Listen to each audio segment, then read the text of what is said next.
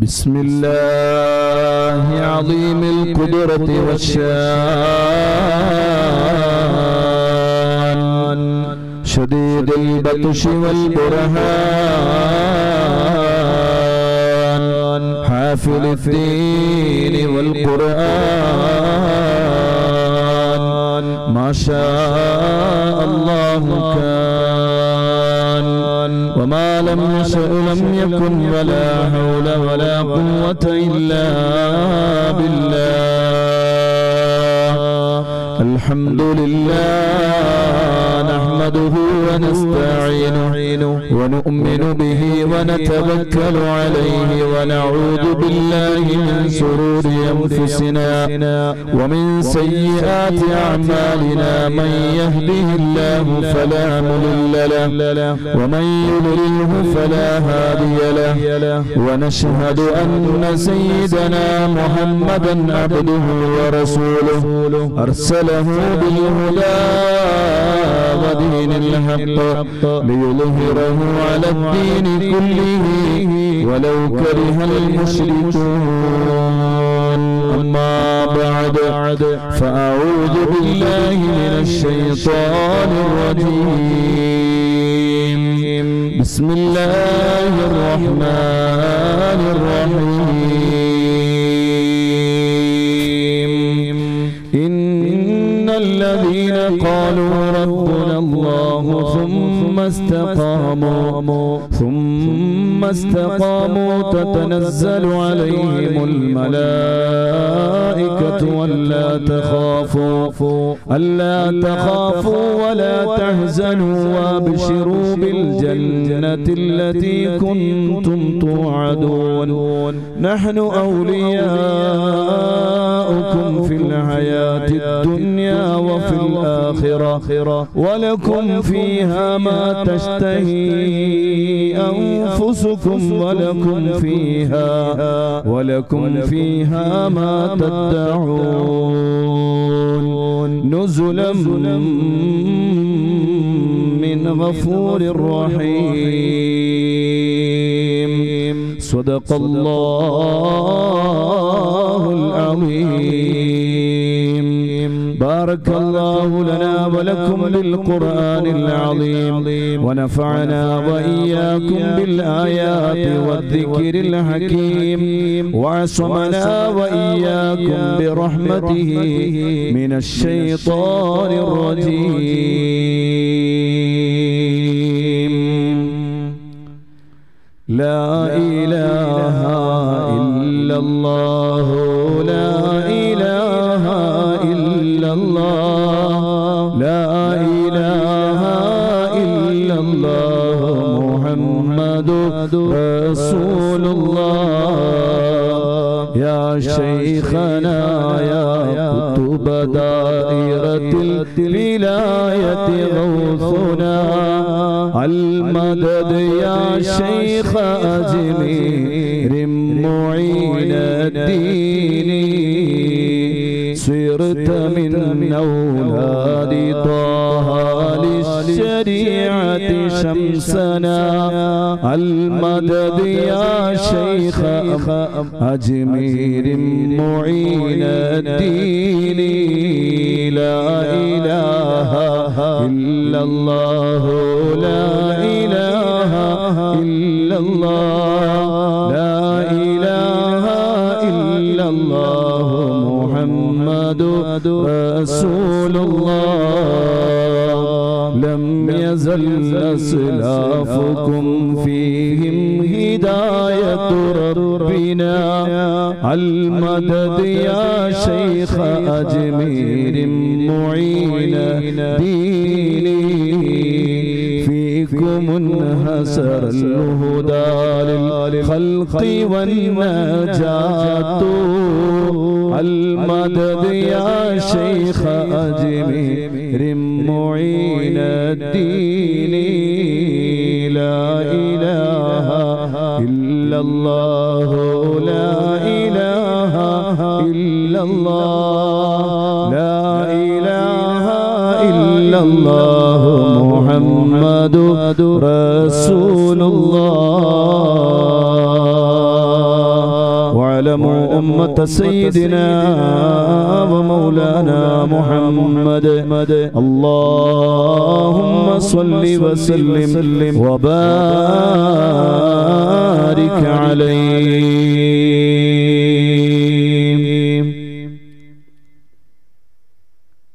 ബഹുമാന ആദരവുകൾ നിറഞ്ഞ ഏറ്റവും പ്രിയപ്പെട്ട ഹബീബ് സയ്യിദുനാ മുഹമ്മദ് റസൂലുള്ളാഹി സ്വല്ലല്ലാഹു അലൈഹി വസല്ലമ തങ്ങളുടെ പേരമക്കളായ പ്രിയപ്പെട്ട സാദാത്തുക്കൾ, പ്രിയപ്പെട്ട ഹാമീം തങ്ങളവറുകളും അതുപോലെ ഇസ്മായിൽ ബുഖാരി തങ്ങളവറുകളും അതുപോലെ മറ്റു സാദാത്തുക്കൾ അല്ലാഹു അവർക്കെല്ലാവർക്കും ദീർഘായുസ്സും ആഫിയത്തും ആരോഗ്യവും നൽകുമാറാവട്ടെ.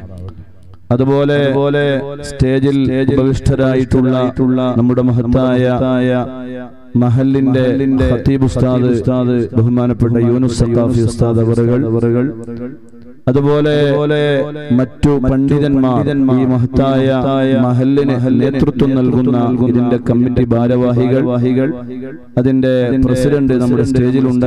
അങ്ങനെ ഒരുപാട് ആളുകൾ അൽഹംദുലില്ലാഹ് അല്ലാഹു അവർക്കൊക്കെയും ദീർഘായുസ്സും ആഫിയത്തും നൽകുമാറാവട്ടെ. നല്ലവരായ സഹോദരങ്ങളെ അസ്സലാമു അലൈക്കും വറഹ്മത്തുള്ളാഹി വബറകാതുഹു. അല്ലാഹു സുബ്ഹാനഹു വ തആല നമ്മുടെ ഈ മഹത്തായ സംഗമവും ഈ ഒരുമിച്ച് കൂടലുമെല്ലാം അവൻ പൊരുത്തപ്പെടുന്ന ഒരു സ്വാലിഹായ അമലായി അല്ലാഹു നമ്മിൽ നിന്ന് ഖബൂൽ ചെയ്യുമാറാവട്ടെ. ഈ പരിശുദ്ധമായ മജ്ലിസിന്റെ മിസ്ല സവാബ് അല്ലാഹു നമ്മൾ ഈ മാസത്തിൽ അനുസ്മരിക്കുന്ന മഹാനായ സുൽത്താനുൽ ഹിന്ദ് ഗരീബ് നവാസ് ഖാജ മുഈനുദ്ദീൻ അൽ ജിസ്തി അൽ അജ്മീരി ഖദ്ദസല്ലാഹു സിർറഹുൽ അസീസ് ആ മഹാനവറുകൾ അടക്കം നമ്മിൽ നിന്ന് മരിച്ചുപോയ എല്ലാവരുടെയും ഖബറുകളിലേക്ക് അല്ലാഹു എത്തിച്ചു കൊടുക്കുമാറാവട്ടെ. മഹാന്മാരുടെ ദറജകളെ അല്ലാഹു വർദ്ധിപ്പിക്കുമാറാവട്ടെ. നമ്മിൽ നിന്ന് മരിച്ചുപോയവരുടെ ഖബറിടങ്ങളെ മണ്ണറകളെ അല്ലാഹു മണിയറകളാക്കി പരിവർത്തിപ്പിക്കുമാറാവട്ടെ. വളരെ ചുരുങ്ങിയ സമയത്തിന്റെ ഉള്ളിൽ നിശ്ചിതമായ പരിമിതിയുടെ സമയത്തിന്റെ ഉള്ളിൽ ഇൻഷാ അല്ലാഹ് വളരെ പ്രധാനപ്പെട്ട ഇന്നലെ നമ്മൾ തുടങ്ങി വെച്ച വിഷയത്തിന്റെ ബാക്കി ഭാഗം കൂടി നമുക്ക് ദുആ ചെയ്ത് പിരിയണം. അല്ലാഹു തൗഫീഖ് നൽകുമാറാവട്ടെ. അൽഹംദുലില്ലാഹ് വലിയ സന്തോഷമുണ്ട്. ഇന്നിവിടെ ജുമുഅ നിസ്കാരത്തിൽ പങ്കെടുത്തപ്പോ ബഹുമാനപ്പെട്ട ഉസ്താദ് അവരുടെ ഘനപ്പെട്ട ഉപദേശങ്ങളും അങ്ങനെ ബഹുമാനപ്പെട്ട സയ്യിദന്മാരുടെ നേതൃത്വത്തിൽ നടക്കുന്ന മഹത്തായ സ്ഥാപനങ്ങളും അതുപോലെ നല്ലവരായ നാട്ടുകാരുടെ നല്ല സ്വീകരണങ്ങളുമൊക്കെ കണ്ടപ്പോ മനസ്സ് ശരിക്കും നിറഞ്ഞുപോയി. നല്ല ഈമാനികമായ ആവേശമുള്ള പണ്ഡിതന്മാരെയും സാദാത്തുക്കളെയും അകമഴിഞ്ഞ് സ്നേഹിക്കുന്ന നല്ലവരായ ഒരുപാട് ജനങ്ങൾ ഈ നാട്ടിൽ ജീവിക്കുന്നുണ്ട് എന്നറിഞ്ഞപ്പോ വലിയ സന്തോഷം. അല്ലാഹു സുബ്ഹാനഹു വ തആല ഖിയാമത്ത് നാൾ വരെ ഈ അന്തസ്സും ഈ അഭിമാനവും ഈ വലിയ ഐശ്വര്യവും അല്ലാഹു നമ്മുടെ നാട്ടിൽ നിലനിർത്തി തരുമാറാവട്ടെ. ഈ മഹത്തായ സംവിധാനങ്ങൾക്കൊക്കെ നേതൃത്വം നൽകി നമ്മിൽ നിന്ന് വിട പറഞ്ഞു പോയ ഒരുപാട് മുഅ്മിനീങ്ങൾ മുഅ്മിനാത്തുകൾ ഖബറുകളിലുണ്ട്. അല്ലാഹു അവരുടെ ഖബറിടങ്ങളെ സ്വർഗ്ഗമാക്കി കൊടുക്കുമാറാവട്ടെ. ശരിക്കും പറഞ്ഞാൽ ഇന്ന് കാന്തപുരത്ത് നിന്നും മരിച്ചു വിട പറഞ്ഞു പോയ ഏകദേശം 700ഓളം ആളുകളുടെ ആണ്ട് നേർച്ച നടക്കുകയാണ്. അഥവാ ഒരു മഹല്ലിൽ നിന്ന് മരണപ്പെട്ടു പോയ 700ഓളം ആളുകളുടെ പേര് ലിസ്റ്റുകൾ വായിച്ചുകൊണ്ട് അവരുടെ എല്ലാവരുടെയും പേരിൽ വിശുദ്ധമായ ഖുർആനും തഹ്ലീലും ദിക്റുകളും ഒക്കെ ചൊല്ലി അതിയ ചെയ്യുന്ന ഒരുപക്ഷേ ലോകത്തെവിടെയും കേൾവിയില്ലാത്ത ഒരു ഇതംപ്രദമായ ഒരു പരിപാടിയാണ് ഇന്ന് കാന്തപുരത്ത് നടക്കുന്നത്. യഥാർത്ഥത്തിൽ ആ പരിപാടിയിൽ പങ്കെടുക്കേണ്ട ആളാണ് ഞാൻ. പക്ഷേ മുൻകൂട്ടി ഇങ്ങനെ ഒരു പരിപാടി ഏറ്റെടുത്തത് കൊണ്ട് ഞാൻ ഇങ്ങോട്ട് പോന്നതാണ്. അല്ലാഹു സുബ്ഹാനഹു വ തആല ആ മഹത്തായ മജ്ലിസിന്റെയും ഈ മജ്ലിസിന്റെയും ഒക്കെ ബറക്കത്ത് അല്ലാഹു നമുക്ക് നൽകി അനുഗ്രഹിക്കുമാറാവട്ടെ. മരിച്ചുപോയവരെ നമുക്കൊരിക്കലും മറക്കാൻ കഴിയൂല. ആ മരിച്ചുപോയവരിൽ പലരുമുണ്ട്. നമ്മുടെ ഉപ്പമാരുണ്ട്, നമ്മുടെ ഉമ്മമാരുണ്ട്. സാധുവായ എന്റെ ബാപ്പ മരിച്ചത് ഈ റജബ് 27 രാത്രിയിലാണ്. അല്ലാഹു അവിടത്തെയും ഖബർ സ്വർഗ്ഗമാക്കി കൊടുക്കുമാറാവട്ടെ. ഇൻഷാ അല്ലാഹ് നമുക്കും നാളെ മരിക്കുന്ന സമയത്ത് നല്ല ഖൽബിലെങ്കിൽ ലാ ഇലാഹ ഇല്ലല്ലാഹ് എന്ന് ചൊല്ലി ഈ ലോകത്തോട് നമുക്ക് വിട പറയണം. നമ്മൾ വിട പറഞ്ഞാലും നമ്മെ ഓർക്കുകയും നമ്മെ അനുസരിക്കുകയും നമ്മെ അനുസ്മരിക്കുകയും ചെയ്യുന്ന ഒരു നല്ല തലമുറ നമ്മുടെ നാട്ടിൽ വളർന്നു വരണം. അല്ലാഹു നമ്മുടെ നാട്ടിൽ അങ്ങനെ ഒരു തലമുറയെ അല്ലാഹു നമുക്ക് നൽകി അനുഗ്രഹിക്കുമാറാവട്ടെ. അല്ലാഹുവിന്റെ ഭൗതികമായ ലോകം എന്ന് പറയുന്നത് ഞാൻ ഇന്നലെ പറഞ്ഞുവല്ലോ, എന്തായാലും നമുക്കൊരു ദിവസം യാത്ര പോകാനുള്ള ഒരു ഇടമാണ്. കാലാകാലം അറ്റമില്ലാത്ത ഒരു ലോകത്ത് ജീവിക്കാനുണ്ട്. അങ്ങനെ ഒരു ലോകത്ത് നമ്മൾ എത്തിക്കഴിഞ്ഞാൽ അല്ലാഹു സുബ്ഹാനഹു വ തആല രണ്ട് വിഭാഗമായി ആ വിഭാഗത്തെ അല്ലാഹു വേർതിരിക്കുകയാണ്. അല്ലാഹു തന്നെ അവന്റെ ഖുർആനിൽ ആ വിഷയം നമ്മെ ഓർമ്മപ്പെടുത്തുകയാണ്. فأما من أوتي كتابه بيمينه فيقول هاؤم اقرءوا كتابيا നാളെ മഹ്ശറയിലെത്തിയാൽ മുഅ്മിനീങ്ങളെ നമ്മുടെ കയ്യിലേക്ക് കിതാബ് നൽകപ്പെടുകയാണ്. സുബ്ഹാനല്ലാഹ്. വലത് കയ്യിൽ കിതാബ് കിട്ടുന്ന ആളുകളുണ്ടല്ലോ, സുബ്ഹാനല്ലാഹ്, അവരെ അഭിമാനം കൊള്ളുകയാണ്. എന്റെ കിതാബാണിത്, നിങ്ങൾ വായിച്ചു നോക്കൂ എന്ന് വലത് കയ്യിൽ കിതാബ് ലഭിക്കുന്ന ആളുകൾ നാളെ മഹ്ശറയിൽ വെച്ച് വിളിച്ചു പറയുമെന്ന് അല്ലാഹുവിന്റെ ഖുർആൻ നമ്മെ പരിചയപ്പെടുത്തുകയാണ്. ഏതുപോലെയാണെന്നറിയോ? നമ്മുടെ ചെറിയ മക്കള് സ്കൂളുകളിൽ ചെന്ന് അല്ലെങ്കിൽ നഴ്സറികളിൽ ചെന്ന് അവർക്ക് 3 സ്റ്റാർ കിട്ടിയാൽ അല്ലെങ്കിൽ SSF പരീക്ഷയിൽ എല്ലാ വിഷയങ്ങളിലും പൂർണ്ണമായ മാർക്ക് ലഭിച്ചാൽ ആ മക്കൾ നേരെ ഉമ്മയുടെ അടുക്കലേക്ക് വരും. ഉമ്മ, എന്റെ കിതാബ് നോക്കൂ ഉമ്മ, എന്റെ പരീക്ഷയുടെ റിസൾട്ട് നോക്കൂ ഉമ്മ, എന്റെ പുസ്തകം നോക്കൂ ഉമ്മ, ഇന്നെനിക്ക് 3 സ്റ്റാറാണ് എന്റെ മിസ് തന്നത്, അല്ലെങ്കിൽ എനിക്ക് SSLC പരീക്ഷയിൽ എല്ലാ മാർക്കിലും എല്ലാ പരീക്ഷയിലും മുഴുവൻ മാർക്കാണ് ഉമ്മ എന്ന് പറഞ്ഞുകൊണ്ട് ഉമ്മമാരുടെ അടുക്കലേക്ക് ഉപ്പമാരുടെ അടുക്കലേക്ക് മക്കള് വരും പോലെ വലത് കയ്യിൽ കിതാബ് ലഭിക്കുന്ന ആളുകൾ നാളെ മഹ്ശറയിലേക്ക് വരികയാണ്. എന്നിട്ട് അവര് അഭിമാനം പറയുമത്രേ, വായിച്ചു നോക്കൂ,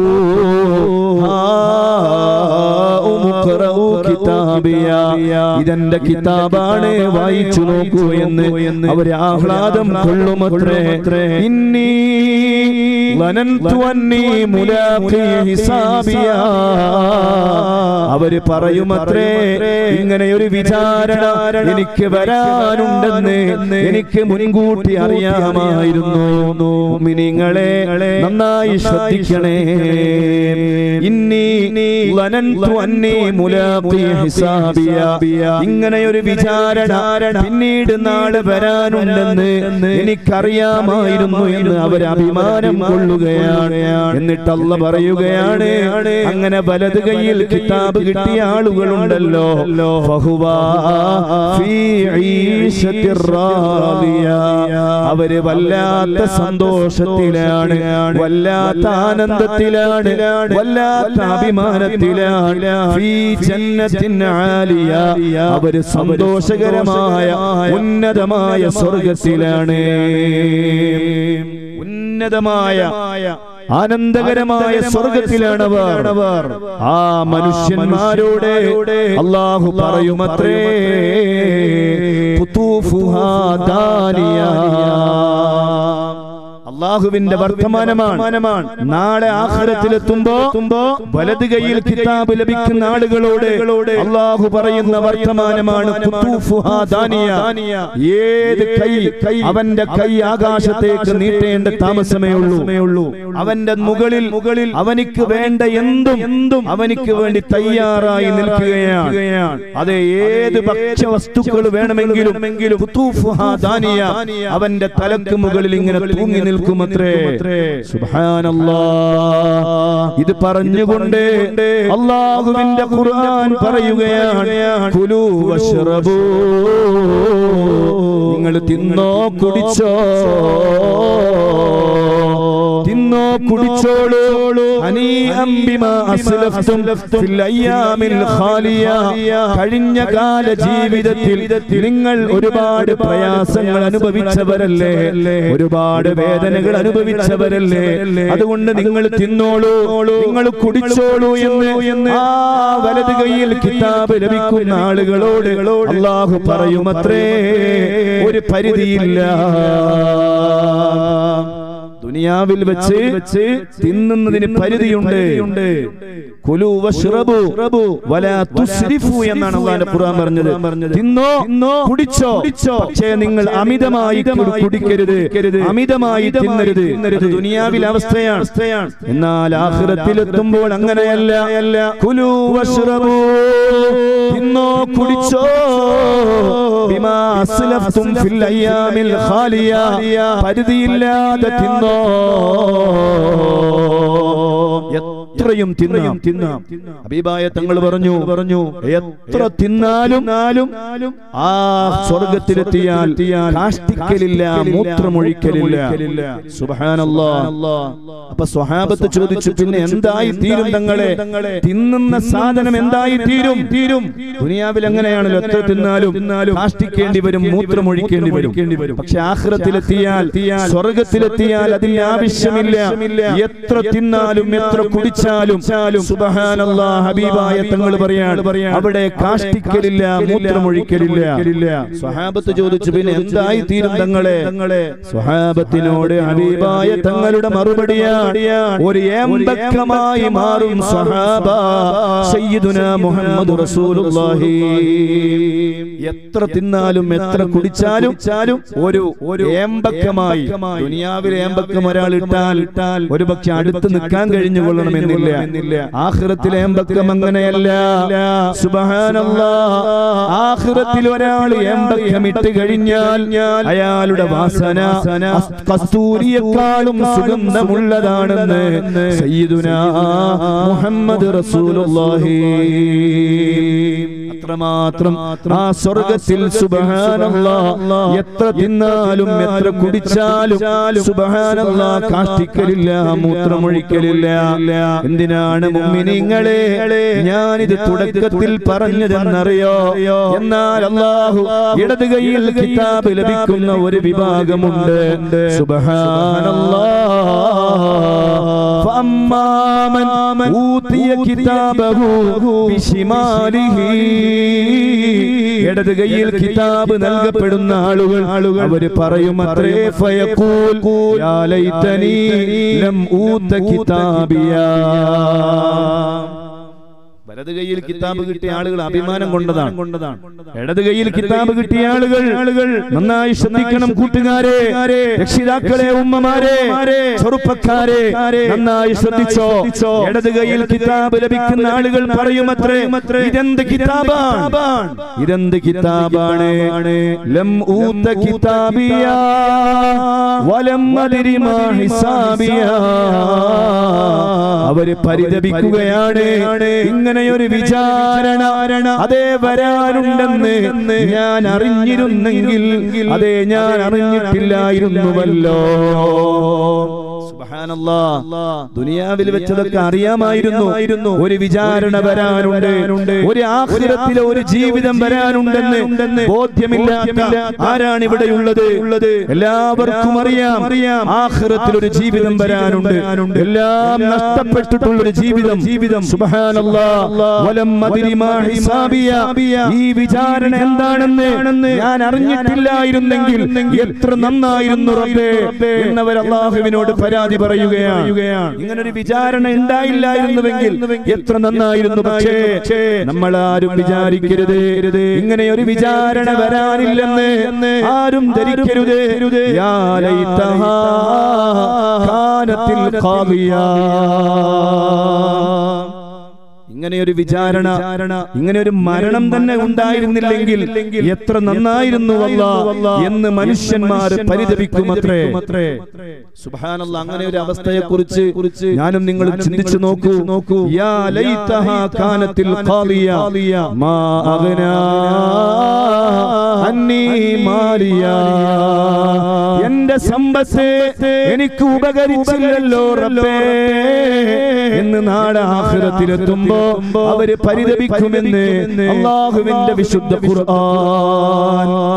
അല്ലാഹുവിന്റെ ആഖിറത്തിലെത്തുമ്പോ അവര് പറയും, എനിക്കൊരുപാട് സമ്പത്ത് അല്ലാഹു തന്നിരുന്നു, ഇതൊന്നും എനിക്ക് ഉപകരിച്ചില്ലല്ലോ. സമ്പത്ത് ധാരാളം കൂട്ടിവെച്ച ആളുകളുണ്ട്. സുബ്ഹാനല്ലാഹ്. ഒരു നന്മക്ക് വേണ്ടി അത് ചെലവഴിക്കാൻ അവർക്ക് മനസ്സില്ല. നാളെ ആഖിറത്തിലെത്തുമ്പോ അവര് പരിതപിക്കുകയാണ്. അലകാനി സുൽത്താനിയ. എന്റെ അധികാരങ്ങൾ എന്നെ നശിപ്പിച്ച് കളഞ്ഞല്ലോ അല്ലാഹ്. വലിയ അധികാരമുണ്ടായിരുന്നു. ആ അധികാരമുണ്ടായ സമയത്ത് പലതും ചെയ്യാനുള്ള അവസരമുണ്ടായിരുന്നു. പക്ഷെ അതിനൊന്നും എനിക്ക് അവസരം കിട്ടിയില്ലല്ലോ എന്ന് പറഞ്ഞ് പരിതപിക്കുമ്പോ നമ്മൾ ആരെങ്കിലും വിചാരിച്ചോ അല്ലാഹുവിന് നമുക്ക് നമ്മോട് കൃപയുണ്ടാകുമെന്ന്? ഇല്ല മുഅ്മിനീങ്ങളെ. അല്ലാഹു മലക്കുകളോട് പറയുകയാണ്, ഖുദൂ, പിടിക്കൂ മലക്കുകളെ, ഫഗുല്ലൂ, പിടിച്ചു കെട്ടൂ മലക്കുകളെ, പിടിച്ചു കെട്ടൂ മലക്കുകളെ. സുമ്മൽ ജഹീമ സ്വല്ലൂ, എന്നിട്ട് നരകത്തിലേക്ക് അവരെ വലിച്ചെറിയൂ മലക്കുകളെ എന്ന് മലക്കുകളോട് അല്ലാഹു വിളിച്ചു പറയുമെന്ന് വിശുദ്ധ ഖുർആൻ.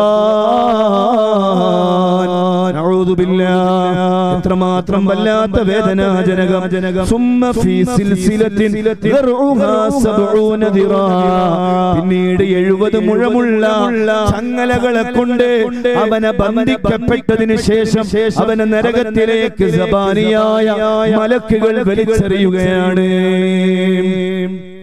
ഇതിൽ ഏത് വിഭാഗത്തിലാണ് ഞാനും നിങ്ങളും പെടേണ്ടത്? മനസ്സറിഞ്ഞ് തിരിച്ച് ചിന്തിക്കണം. ഞാൻ വലത് കൈയിൽ കിതാബ് ലഭിക്കുന്നവരിൽ പെടണോ, ഇടത് കൈയിൽ കിതാബ് ലഭിക്കുന്നവരിൽ പെടണോ? പക്ഷേ ഇതൊക്കെ വഅദ് പറയുക എന്നതല്ലാതെ ഈ വഅദിന്റെ സദസ്സിലിരിക്കുമ്പോ ഒരു പക്ഷേ അതിനെ കുറിച്ചൊക്കെ ബോധമുണ്ടായി എന്ന് വരാം. പക്ഷേ ഈ സദസ്സ് പിരിയുമ്പോ എല്ലാം നഷ്ടപ്പെട്ട് തിരിച്ചു പോകുന്ന ഒരു അവസ്ഥയിലേക്ക് നമ്മൾ ആവാൻ പാടില്ല. നമുക്ക് ആഖിറത്തിലെത്തിയാൽ വിജയിക്കണം. അതാണ് നമ്മുടെ ഏറ്റവും ജീവിതത്തിന്റെ വിജയത്തിന്റെ നിധാനം. അല്ലാഹു നമുക്ക് തൗഫീഖ് നൽകുമാറാവട്ടെ. ആഖിറത്തിലെത്തുമ്പോ വലത് കൈയിൽ കിതാബ് ലഭിക്കുന്ന ഒരു വിഭാഗത്തിൽ അല്ലാഹുവേ നീ ഞങ്ങളെ പെടുത്തണേ അല്ലാഹ്. മഹാനായ ഉമർ ഇബ്നു അബ്ദുൽ അസീസ് റളിയല്ലാഹു അൻഹു വലിയ ഭരണാധികാരിയല്ലേ. സൗണ്ട് ഒരു റെഡിയില്ലട്ടോ, ഒരു റാഹത്തുല്ല. സംസാരിക്കാൻ വലിയ പ്രയാസം.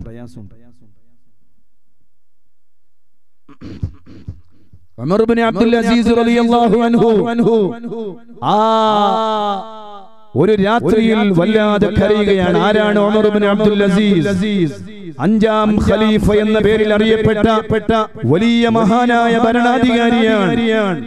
ഒരു ദിവസം സുബ്ഹാനല്ലാഹ് ഭാര്യയാകുന്ന ബീവി ഫാത്തിമ, ആ പ്രിയപ്പെട്ട ഭാര്യ ഭർത്താവിനോട് പറയുകയാണ്, ഭർത്താവേ എനിക്കൊരു മുന്തിരി കൊണ്ടുവന്നു തരുമോ? സുബ്ഹാനല്ലാഹ്. ഉമർ ഇബ്നു അബ്ദുൽ അസീസ് റളിയല്ലാഹു അൻഹു ആ മുന്തിരി ചോദിക്കുന്ന സ്വന്തം ഭാര്യയോട്, ഓ പ്രിയപ്പെട്ട ഭാര്യ, എന്റെ കയ്യിൽ മുന്തിരി വാങ്ങാനുള്ള ക്യാഷ് ഇല്ല. അതല്ലേ പഴയ കാലം മുതലേ നമ്മൾ പാടിക്കേട്ടത്, ഉണ്ടോ സഖി ഒരു കുല മുന്തിരി വാങ്ങിടുവാനായി നാലണ കയ്യിൽ, ഉണ്ടു പ്രിയേ കൽബിലൊരാശ മുന്തിരി തിന്നിടുവാൻ. അങ്ങാരേ എന്നറിയില്ലേ, അങ്ങീ നാട്ടിലെ രാജാവല്ലേ, അങ്ങ് വെറും നാലണയില്ല യാചകനായെന്നോ. പ്രാണസഖി നന്നായറിയാം ഞാനീ നാട്ടിലമീറാണെന്ന്, എന്നാലും എന്റേതായൊരു ദുർഹമുമില്ല പ്രിയേ. ഉമർ ഇബ്നു അബ്ദുൽ അസീസും സഹധർമ്മിണിയാം ഫാത്തിമ തമ്മിൽ ഉണ്ടായ സംഭാഷണമാം ഒന്നിത് കേട്ടിടുവീൻ. ഉണ്ടോ സഖി ഒരു കുലമുന്തിരി വാങ്ങിടുവാനായി നാലണ കയ്യിൽ, ഉണ്ടോ പ്രിയേ കൽബിലൊരാശ മുന്തിരി തിന്നിടുവാൻ. പ്രിയപ്പെട്ട ഭാര്യയാകുന്ന ബീവി ഫാത്തിമ തന്റെ പ്രിയപ്പെട്ട ഭാര്യയുടെ ആഗ്രഹമാണ് ഒരു മുന്തിരി തിന്നണം. സുബ്ഹാനല്ലാഹ്. ഉമർ ഇബ്നു അബ്ദുൽ അസീസ് തങ്ങൾ പറയുകയാണ്, ഓ പ്രിയപ്പെട്ട പെണ്ണേ, മുന്തിരി വാങ്ങാനുള്ള ക്യാഷ് എന്റെ കയ്യിലില്ല.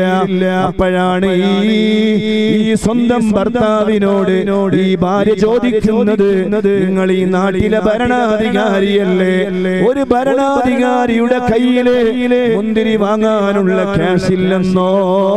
സുബ്ഹാനല്ലാഹ്. അപ്പോഴാണ് ഉമർ ഇബ്നു അബ്ദുൽ അസീസ് തങ്ങളുടെ മറുപടി, അല്ലയോ പ്രിയപ്പെട്ട പൊന്നുമോളെ, പ്രിയപ്പെട്ട പ്രിയതമേ, അല്ലാഹുവിന്റെ പരിശുദ്ധമായ ദീനിന്റെ ബൈത്തുൽ മാലിൽ നിന്നാണ് ഞാൻ നിനക്ക് മുന്തിരി വാങ്ങാനുള്ള പണമെടുക്കേണ്ടത്. ആ പണമെടുക്കാൻ ഞാൻ ആ സമ്പത്ത് ചെലവഴിച്ചു കഴിഞ്ഞാൽ നാളെ ആഖിറത്തിലെത്തുമ്പോ എന്നെ അല്ലാഹു ചോദ്യം ചെയ്താലോ ഞാൻ എന്ത് മറുപടിയാണ് പറയുക എന്ന് പറഞ്ഞു ഉമർ ഇബ്നു അബ്ദുൽ അസീസ് റളിയല്ലാഹു അൻഹു കരയുകയാണ്. ഇതാണ് മഹാന്മാരുടെ ജീവിതം. അവര് ഭൗതികമായ ലോക ജീവിതത്തിന് ഒരു പരിഗണനയും നൽകിയില്ല. അവരുടെ ലക്ഷ്യം ആഖിറമായിരുന്നു. അതുകൊണ്ട് തന്നെയാണ് മഹാനവറുകൾ ഒരു ദിവസം രാത്രി സുബ്ഹാനല്ലാഹ് വല്ലാതെ അങ്ങ് കരയുകയാണ്. ബക്കാ ഉമർ ഇബ്നു അബ്ദുൽ അസീസ് ഫബക്കത്ത് ഫാത്തിമ. ഭർത്താവ് കരയുന്നത് കണ്ടപ്പോ ഭാര്യയായ ഫാത്തിമ ഇരുന്ന് കരയുകയാണ്. അങ്ങനെയാണ് ഒരു ഭാര്യയും ഭർത്താവും ജീവിക്കേണ്ടത്. ഭർത്താവിന്റെ നല്ല സ്വഭാവങ്ങൾ കണ്ട് ഭാര്യ അത് ജീവിതത്തിൽ പകർത്തണം. അല്ലാതെ ഭാര്യ ഭർത്തൃബന്ധ ജീവിതം എന്ന് പറയുന്നത് ഭർത്താവിന് ഭാര്യയെ പരിഗണനയില്ല, ഭാര്യക്ക് ഭർത്താവിനെ പരിഗണനയില്ല. ഒരു ഭാര്യയുടെ ഒരു വേദനകൾ പോലും കേൾക്കാൻ ഭർത്താക്കന്മാർക്ക് സമ്മതമില്ലാത്ത ഒരു കാലം. മഹാനായ സയ്യിദുനാ ഉമർ ഇബ്നുൽ ഖത്താബ് റളിയല്ലാഹു അൻഹുവിന്റെ വീട്ടിന്റെ മുന്നിലേക്ക് ഒരാൾ വരികയാണ്. എന്തിനാ വന്നതെന്നറിയോ? സ്വന്തം ഭാര്യ എന്നും പരാതി പറയുന്നു എന്ന പരാതി പറയാനാണ് ഉമർ ഇബ്നുൽ ഖത്താബ് റളിയല്ലാഹു അൻഹുവിന്റെ മുന്നിലേക്ക് ഒരാൾ വന്നത്. സുബ്ഹാനല്ലാഹ്. വീട്ടിന്റെ മുന്നിൽ വന്ന് ആ വാതിൽക്കൽ ഇങ്ങനെ നിൽക്കുമ്പോ ഉള്ളില് വലിയ ശബ്ദങ്ങൾ കേൾക്കുകയാണ്. എന്താണ് ശബ്ദം? ശ്രദ്ധിച്ചു നോക്കിയപ്പോ സ്വന്തം ഭാര്യ മഹാനായ ഉമർ ഇബ്നുൽ ഖത്താബ് റളിയല്ലാഹു അൻഹുവിനോട് പരാതി പറയുകയാണ്. ആ പരാതി പറയുന്നത് കേട്ടപ്പോ സ്വന്തം ഭാര്യ പരാതി പറയുന്നു എന്ന പരാതി പറയാൻ വന്ന ഈ മനുഷ്യൻ ചിന്തിക്കുകയാണ്, ഞാൻ ഇവിടെ വന്നിട്ട് പരാതി പറഞ്ഞിട്ട് എന്ത് കാര്യമുള്ളത്? കാരണം എന്നെക്കാളും വലിയ പരാതിയാണ് സ്വന്തം ഭാര്യ അമീറുൽ മുഅ്മിനീനോട് പറയുന്നത്. അതുകൊണ്ട് എനിക്കിവിടെ പരിഹാരമുണ്ടാവൂല. വീട്ടിലേക്ക് തിരിച്ചു പോകാൻ നിൽക്കുമ്പോ ഉമർ ഇബ്നുൽ ഖത്താബ് റളിയല്ലാഹു അൻഹു വിളിക്കുകയാണ്, മോനെ എന്തിനാണ് വന്നത്? അപ്പോൾ ഈ വന്ന മനുഷ്യൻ പറഞ്ഞു, ഓ അമീറുൽ മുഅ്മിനീൻ, ഞാൻ എന്റെ പ്രയാസം പറയാൻ വന്നതാണ്. എന്റെ ഭാര്യ എന്നും പരാതി പറയും. പരാതി കേട്ടിട്ട് എന്റെ ചെവി അടഞ്ഞുപോയി. ആ പരാതി ഒന്ന് പരിഹരിച്ചു തരണം. എന്റെ ഭാര്യയെ ഒന്ന് നന്നാക്കാൻ വേണ്ടി ഉപദേശിക്കണം. അത് പറയാൻ വേണ്ടിയാണ് ഞാൻ ഇങ്ങോട്ട് വന്നത്. പക്ഷേ ഞാനിങ്ങനെ വീട്ടിന്റെ മുന്നിൽ നിൽക്കുമ്പോ നിങ്ങളുടെ ഭാര്യ നിങ്ങളോട് പരാതി പറയുന്നത് കേട്ടപ്പോ ഞാൻ മനസ്സിലാക്കി ഇനി ഇവിടുന്ന് എനിക്ക് പരിഹാരം ഉണ്ടാവുകയില്ല. ഞാൻ അങ്ങനെ തിരിച്ചു പോവാൻ നിൽക്കുകയാണ്. ഉമർ ഇബ്നുൽ ഖത്താബ് റളിയല്ലാഹു അൻഹു ആ മനുഷ്യനെ വിളിക്കുകയാണ്, മോനെ, നിന്റെ ഭാര്യ നിന്റെ അടുക്കലേക്ക് വന്നത് പരാതി പറയാനാണല്ലോ. നിന്റെ ഭാര്യ നിന്നോടല്ലാതെ വേറെ ആരോട് പരാതി പറയാനാ? നിനക്ക് ഭക്ഷണം ഉണ്ടാക്കി തരുന്നില്ലേ? നിന്റെ മക്കളെ നോക്കുന്നില്ലേ? നിന്റെ വീട് അടിച്ച് വൃത്തിയാക്കുന്നില്ലേ? നിന്റെ വസ്ത്രങ്ങൾ അലക്കി തരുന്നില്ലേ? മോനെ, നിന്റെ ഭാര്യ നിന്നോടല്ലാതെ പിന്നെ ആരോട് പരാതി പറയാനാണ്? നിന്റെ ഭാര്യയുടെ പരാതി നിനക്കൊന്ന് കേട്ടു നിന്നുകൂടെ? സയ്യിദുനാ ഉമർ ഇബ്നുൽ ഖത്താബ് അങ്ങനെയാണല്ലോ. സ്വന്തം ഭാര്യമാര് പരാതി പറയുമ്പോ ആ പരാതി കേൾക്കാൻ മനസ്സില്ലെങ്കിൽ പരാതി കേൾക്കുന്ന ആളുകളെ അവര് തെരഞ്ഞ് നടന്നു എന്ന് വരും. കേൾക്കാൻ ഒരുപാട് ആളുകൾ കാത്തു നിൽക്കുന്നുണ്ട്. ഒരു ഫോൺ കോള് മതി അവരുടെ പരാതി കേൾക്കാനോ അവരെ സന്തോഷിപ്പിക്കാൻ. ധാരാളം കണ്ണുകൾ ധാരാളം സ്ഥലങ്ങളിൽ കാത്തു നിൽക്കുന്നുണ്ട് എന്ന ബോധം ഓ എന്റെ പ്രിയപ്പെട്ട ഭർത്താക്കന്മാരെ നമുക്ക് വേണം. അതുകൊണ്ട് ഏതെങ്കിലും ഒരു ഭാര്യ നമ്മളുടെ അടുക്കൽ വന്ന് പരാതി പറയുമ്പോ അത് കേൾക്കാനുള്ള മനസ്സാണ് നമുക്ക് വേണ്ടത്. പക്ഷേ എവിടെ, ആർക്കിതിന് സമയം? സുബ്ഹാനല്ലാഹ്, ഞാൻ അങ്ങോട്ട് കൂടുതൽ കടന്നു പോകുന്നില്ല. അല്ലാഹു നമ്മുടെ ഖൽബ് നന്നാക്കി തരട്ടെ. അല്ലാഹു നമ്മുടെ ഹൃദയം നന്നാക്കി തരട്ടെ. ഭാര്യമാരുടെ പരാതി പറച്ചിൽ കേൾക്കണം. ആ പരാതിക്ക് പരിഹാരം നൽകണം. കുറെ കേട്ടുകുത്തിയിരുന്നാൽ തന്നെ അത് വലിയ സമാധാനമാണ്. ഞാൻ പറഞ്ഞു വരുന്നത് സ്വന്തം ഭർത്താവായ ഉമർ ഇബ്നു അബ്ദുൽ അസീസ് റളിയല്ലാഹു അൻഹു വല്ലാതെ കരയുകയാണ്. ഈ കരയുന്നത് കണ്ടപ്പോ ഭാര്യയും കരയാൻ തുടങ്ങി. സുബ്ഹാനല്ലാഹ്, ഭാര്യ കരയുന്നത് കണ്ടപ്പോ ആ കുടുംബത്തിലെ എല്ലാവരും കരയുകയാണ്. വബക്കാ അഹ്ലദ്ദാരി ലാ യദ്രി ഹൗലാഇ മാ അബ്കാ ഹൗലാ. എന്തിനാണ് ഉമർ ഇബ്നു അബ്ദുൽ അസീസ് റളിയല്ലാഹു അൻഹു കരയുന്നതെന്ന് ഭാര്യക്ക് അറിഞ്ഞുകൂടാ.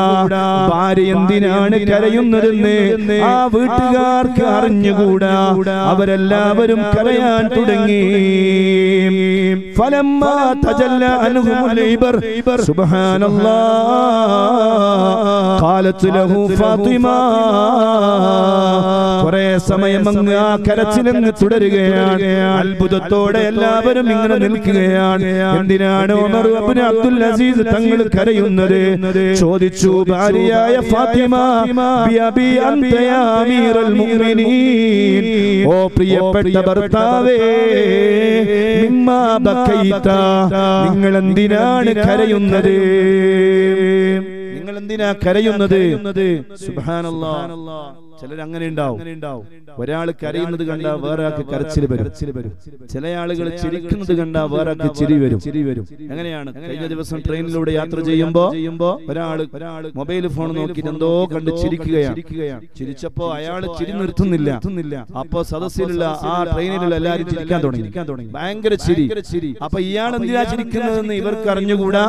ഇവരെന്തിനാ ചിരിക്കുന്നത് എനിക്കും അറിഞ്ഞുകൂടാ. അല്ലാഹു അഅലം. ഇതുപോലെ ചിലരുണ്ടാവും. എന്നാൽ ഇവിടെ അതല്ല. ഇവിടെ സ്വന്തം ഭർത്താവായ ഉമർ ഇബ്നു അബ്ദുൽ അസീസ് റളിയല്ലാഹു അൻഹു കരയുകയാണ്. കരയുന്നത് കണ്ടപ്പോൾ ഭാര്യ കരയുന്നു. ഭാര്യ കരയുന്നത് കണ്ടപ്പോൾ മക്കളും കുടുംബങ്ങളും കരയാൻ തുടങ്ങുകയാണ്. ചോദിച്ചു, എന്തിനാണ് കരയുന്നത്? ആ സമയത്താണ് മഹാനവറുകൾ ഭാര്യയോട് പറയുന്നത്, ദക്കർതു യാ ഫാത്തിമ മുൻസറഫൽ ഖൗമി മിൻ ബൈനി യദൈല്ലാഹി അസ്സ വജല്ല. നാളെ എല്ലാവരും ആഖിറത്തിലെത്തുമല്ലോ പൊന്നുമോളെ. എന്നിട്ട് ആ ആഖിറത്തിലെത്തിയാൽ സുബ്ഹാനല്ലാഹ്, അല്ലാഹു സുബ്ഹാനഹു വ തആല ജനങ്ങളെ രണ്ടായി വേർതിരിക്കുകയാണ്. ഫരീഖും ഫിൽ ജന്ന, ഒരു വിഭാഗം സ്വർഗ്ഗത്തിലാണ്, ഒരു വിഭാഗം സ്വർഗ്ഗത്തിലാണ്. വഫരീഖും ഫിസ് സഈർ, ഒരു വിഭാഗം നരകത്തിലാണ് പൊന്നുമോളെ. ഖാല സുമ്മ സർഖ വഖശിയ അലൈഹി, അത് ഓർത്തപ്പോ എനിക്ക് കരച്ചിൽ വന്നതാണ് ഫാത്തിമ. ഞാൻ ഏത് വിഭാഗത്തിലാണ്? ഒരു വിഭാഗം സ്വർഗത്തിലേക്ക് പോവുകയാണ്, ഒരു വിഭാഗം നരകത്തിലേക്ക് പോവുകയാണ്. ഞാൻ ആ രണ്ട് വിഭാഗത്തെ കുറിച്ച് ഓർത്തുപോയി ഫാത്തിമ. ഞാൻ ഏത് വിഭാഗത്തിലാണ്, ഞാൻ ഏത് വിഭാഗത്തിലാണെന്ന് അറിയാതെ ഓർത്ത് കരഞ്ഞു പോയതാണ് സയ്യിദുനാ ഉമർ ഇബ്നു അബ്ദുൽ അസീസ്. ഓ ശബ്ദം ശ്രവിക്കുന്ന മുഅ്മിനീങ്ങളെ, നമ്മളും ചിന്തിക്കേണ്ടതല്ലേ, നാളെ ആഖിറത്തിലെത്തിയാൽ നമ്മൾ ഏത് വിഭാഗത്തിലാണ്? വലത് കൈയിലാണോ കിതാബ് നൽകപ്പെടുന്നത്? ഇടത് കൈയിലാണോ കിതാബ് നൽകപ്പെടുന്നത്? അല്ലാഹുവേ, ആഖിറത്തിലെത്തുമ്പോ വലത് കൈയിൽ കിതാബ് നൽകണേ അല്ലാഹ്. പക്ഷേ വേദനയോടെ പറയട്ടെ, അല്ലാഹുവിന്റെ റസൂൽ സയ്യിദുനാ മുഹമ്മദ് റസൂലുള്ളാഹി സ്വല്ലല്ലാഹു അലൈഹി വസല്ലം തങ്ങൾ പഠിപ്പിക്കുകയാണ്, സയഅതി സമാനുൻ അലാ ഉമ്മത്തി, എന്റെ ഉമ്മത്തിൽ ഒരു കാലഘട്ടം വരാനുണ്ട്. യഫിറൂന മിനൽ ഉലമായി വൽ ഫുഖഹാ, ഉലമാക്കൾ പറയുന്നത് കേൾക്കാത്ത, പണ്ഡിതന്മാരുടെ വാക്കുകൾക്ക് വില കൽപ്പിക്കാത്ത ഒരു ജനവിഭാഗം എന്റെ ഉമ്മത്തിൽ പിന്നീട് കടന്നു വരാനുണ്ടെന്ന് സയ്യിദുനാ മുഹമ്മദ് റസൂലുള്ളാഹി. അവരെ അല്ലാഹുവിന്റെ ദീനിനൊരു പരിഗണന നൽകൂല, പണ്ഡിതന്മാർക്ക് വില കൽപ്പിക്കൂല, ആലിമീങ്ങളുടെ വാക്കുകൾക്ക് അവർ വില കൊടുക്കൂല. ഫയബ്തലിയഹുമുല്ലാഹു തആല ബിസലാസി ബലിയാത്, മൂന്ന് വലിയ ശിക്ഷകളെ കൊണ്ട് അല്ലാഹു അവരെ ശിക്ഷിക്കുമെന്ന് സയ്യിദുനാ മുഹമ്മദ് റസൂലുള്ളാഹി. ഏതാണ് ആ മൂന്ന് ശിക്ഷ എന്നറിയുമോ? ഔലാഹാ യർഫഉൽ ബറകത്തു മിൻ കസ്ബിഹിം, അവരുടെ കച്ചവടങ്ങളിൽ, അവരുടെ ജോലികളിൽ, അവരുടെ ഏർപ്പാടുകളിൽ അല്ലാഹു ബറക്കത്തിനെ എടുത്തു കളയുമെന്ന് സയ്യിദുനാ മുഹമ്മദ് റസൂലുള്ളാഹി. ബറക്കത്തിനെ എടുത്തു കളയും. സുബ്ഹാനല്ലാഹ്, ധാരാളം സമ്പാദിക്കുന്നുണ്ട്, പക്ഷേ സമ്പത്തിൽ ബറക്കത്തില്ല. അല്ലാഹു നമ്മെ കാത്തുരക്ഷിക്കുമാറാവട്ടെ. ഇന്നും ബഹുമാനപ്പെട്ട ഉസ്താദ് അവർകൾ ജുമഅക്ക് ശേഷം സംസാരിക്കുന്നത് ഞാൻ ശ്രദ്ധിച്ചു. എത്രയോ ആളുകളുണ്ട്, പക്ഷേ പലരും സദസ്സുകളിലേക്ക് ഉലമാഇന്റെ പണ്ഡിതന്മാരുടെ വാക്കുകൾ കേൾക്കാൻ തയ്യാറാകുന്നില്ല. വല്ലാത്തൊരു ദുരന്തമുള്ള ഒരു കാലഘട്ടം ഹബീബായ തങ്ങൾ പരിചയപ്പെടുത്തിയ ആ കാലഘട്ടം ഈ കാലഘട്ടമാണോ എന്ന് എന്റെ മുഅ്മിനീങ്ങളെ മനസ്സിരുത്തി നമ്മൾ ചിന്തിക്കേണ്ടതുണ്ട്. അവരിൽ നിന്ന് അല്ലാഹു ബറക്കത്തിനെ എടുത്തു കളയുകയാണ്. രണ്ടാമത്തെ കാര്യം എന്താണെന്നറിയോ? വസാനിയതു യുസല്ലിത്തുല്ലാഹു തആല അലൈഹി സുൽത്താനൻ ളാലിമാ, അവരുടെ ഭരണാധികാരികളായിട്ട് അക്രമകാരിയായ ഭരണാധികാരിയെ അവരുടെ മേൽ അല്ലാഹു ഭരണം ഏൽപ്പിക്കുമെന്ന് സയ്യിദുനാ മുഹമ്മദ് റസൂലുള്ളാഹി. അക്രമകാരിയായ ഭരണാധികാരിയെ അല്ലാഹു അവരുടെ മേൽ ഭരണം ഏൽപ്പിക്കും. അങ്ങനെ ഒരു കാലഘട്ടമാണോ നമ്മുടെ ഇന്ത്യയിൽ കഴിഞ്ഞു പോകുന്നത് എന്ന് നമ്മളെല്ലാവരും ആലോചിക്കേണ്ട സമയമാണ്.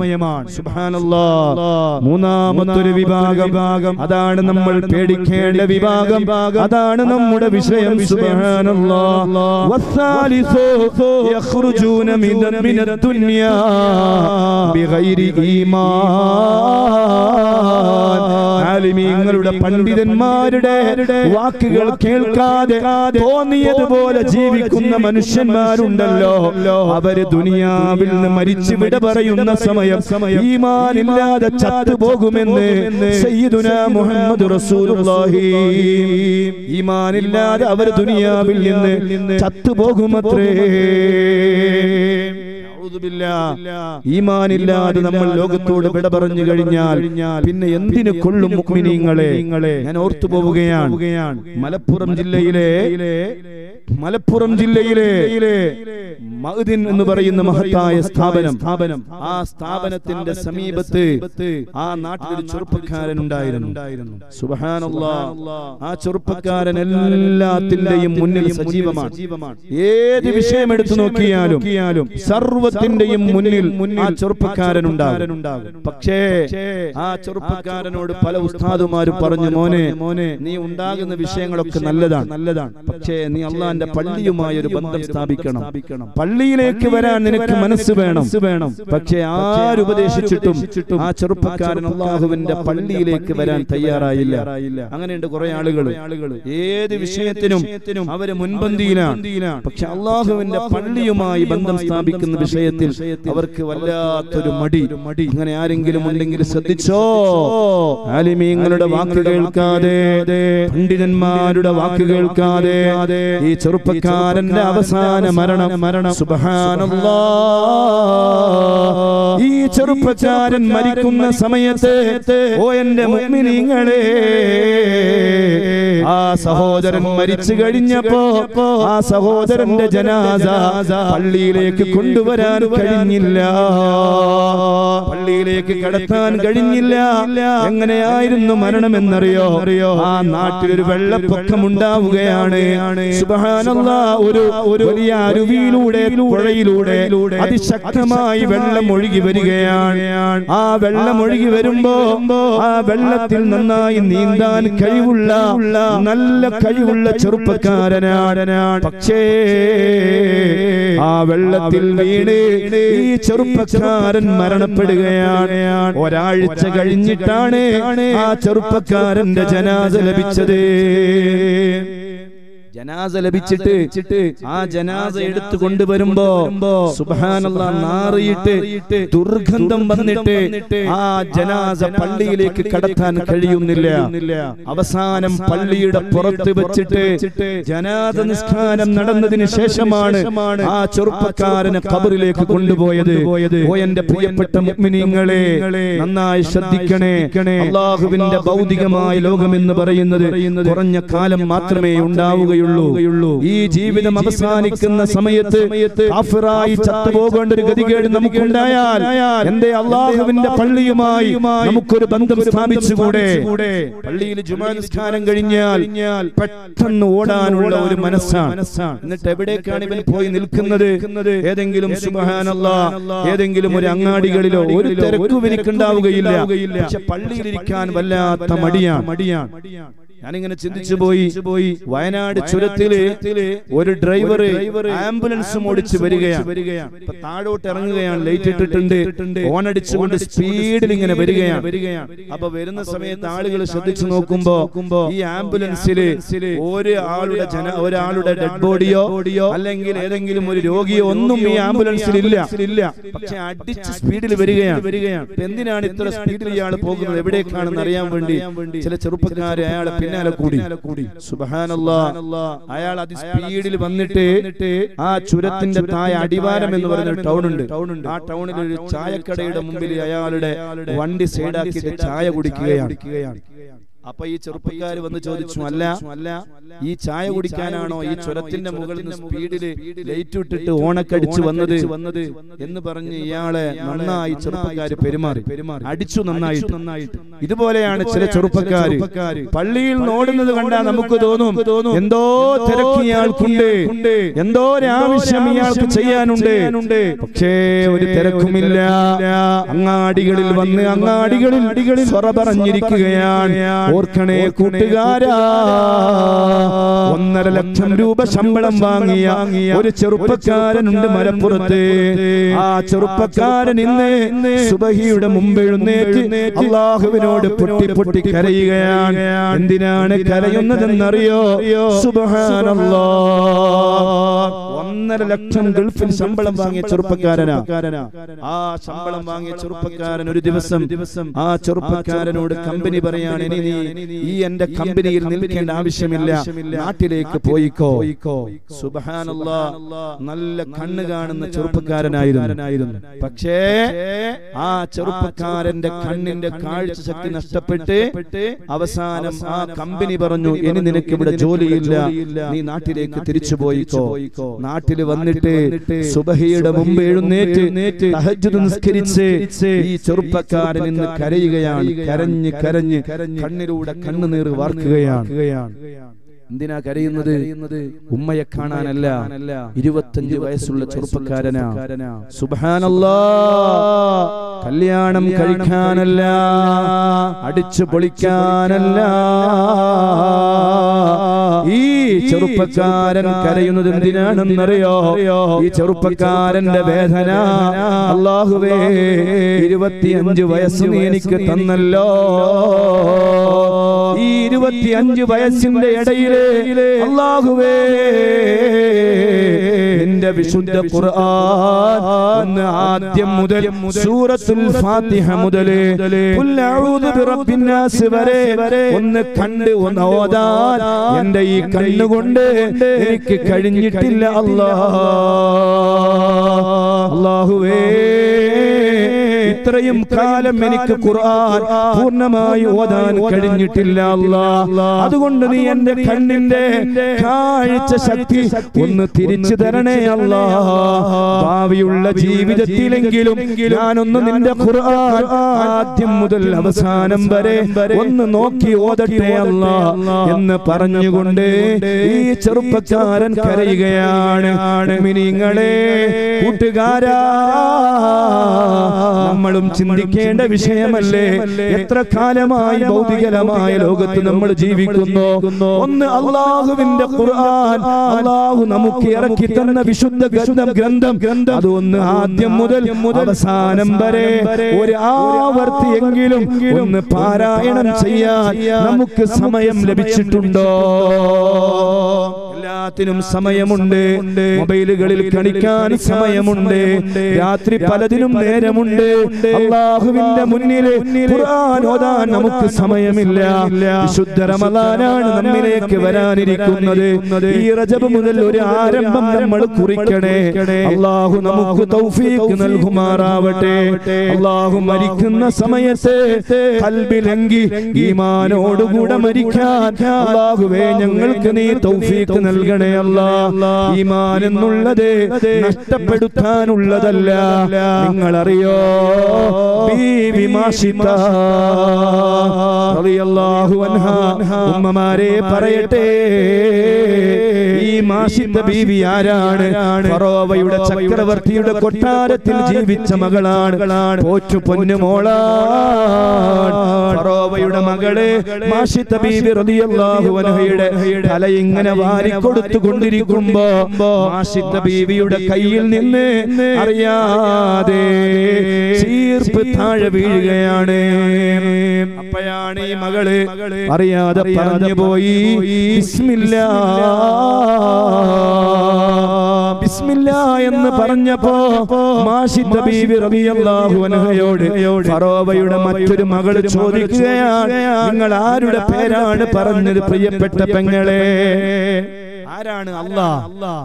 മാഷിത ബീവി പറഞ്ഞു, റബ്ബി വ റബ്ബുക്കല്ലാഹ്, എന്റെയും നിന്റെയും റബ്ബ് അല്ലാഹുവാണ്. ആ അല്ലാഹുവിനെയാണ് ഞാൻ പറഞ്ഞത്. അതെന്റെ ഉപ്പയാണോ? ഉപ്പല്ല. ഉപ്പയുടെയും അല്ലാഹു വേറെ റബ്ബുണ്ട്. സുബ്ഹാനല്ലാഹ്. മാഷിത ബീവിയുടെ മകള് ഉടനെ ഓടി ഫറോവയുടെ കൊട്ടാരത്തിലേക്ക്. എന്നിട്ട് ഉപ്പയോട് പറഞ്ഞു, ഉപ്പാ, നമ്മുടെ കൊട്ടാരത്തിലെ നമ്മുടെ സൗകര്യങ്ങളെല്ലാം അനുഭവിച്ച് ജീവിക്കുന്ന മാഷിതയുണ്ടല്ലോ, ആ മാഷിതയ്ക്ക് മാഷിത്തക്ക് ഉപ്പാ നിങ്ങളെ കൂടാതെ വേറൊരു റബ്ബുണ്ടെന്നാണ് പറയുന്നത്. ഇത് കേട്ടപ്പോ ഫറോവ വരികയാണ്, മാഷിത്ത ബീവിയോട് ചോദിക്കുകയാണ്, എന്നെ കൂടാതെ നിനക്കൊരു വേറൊരു റബ്ബുണ്ടോ പെണ്ണേ?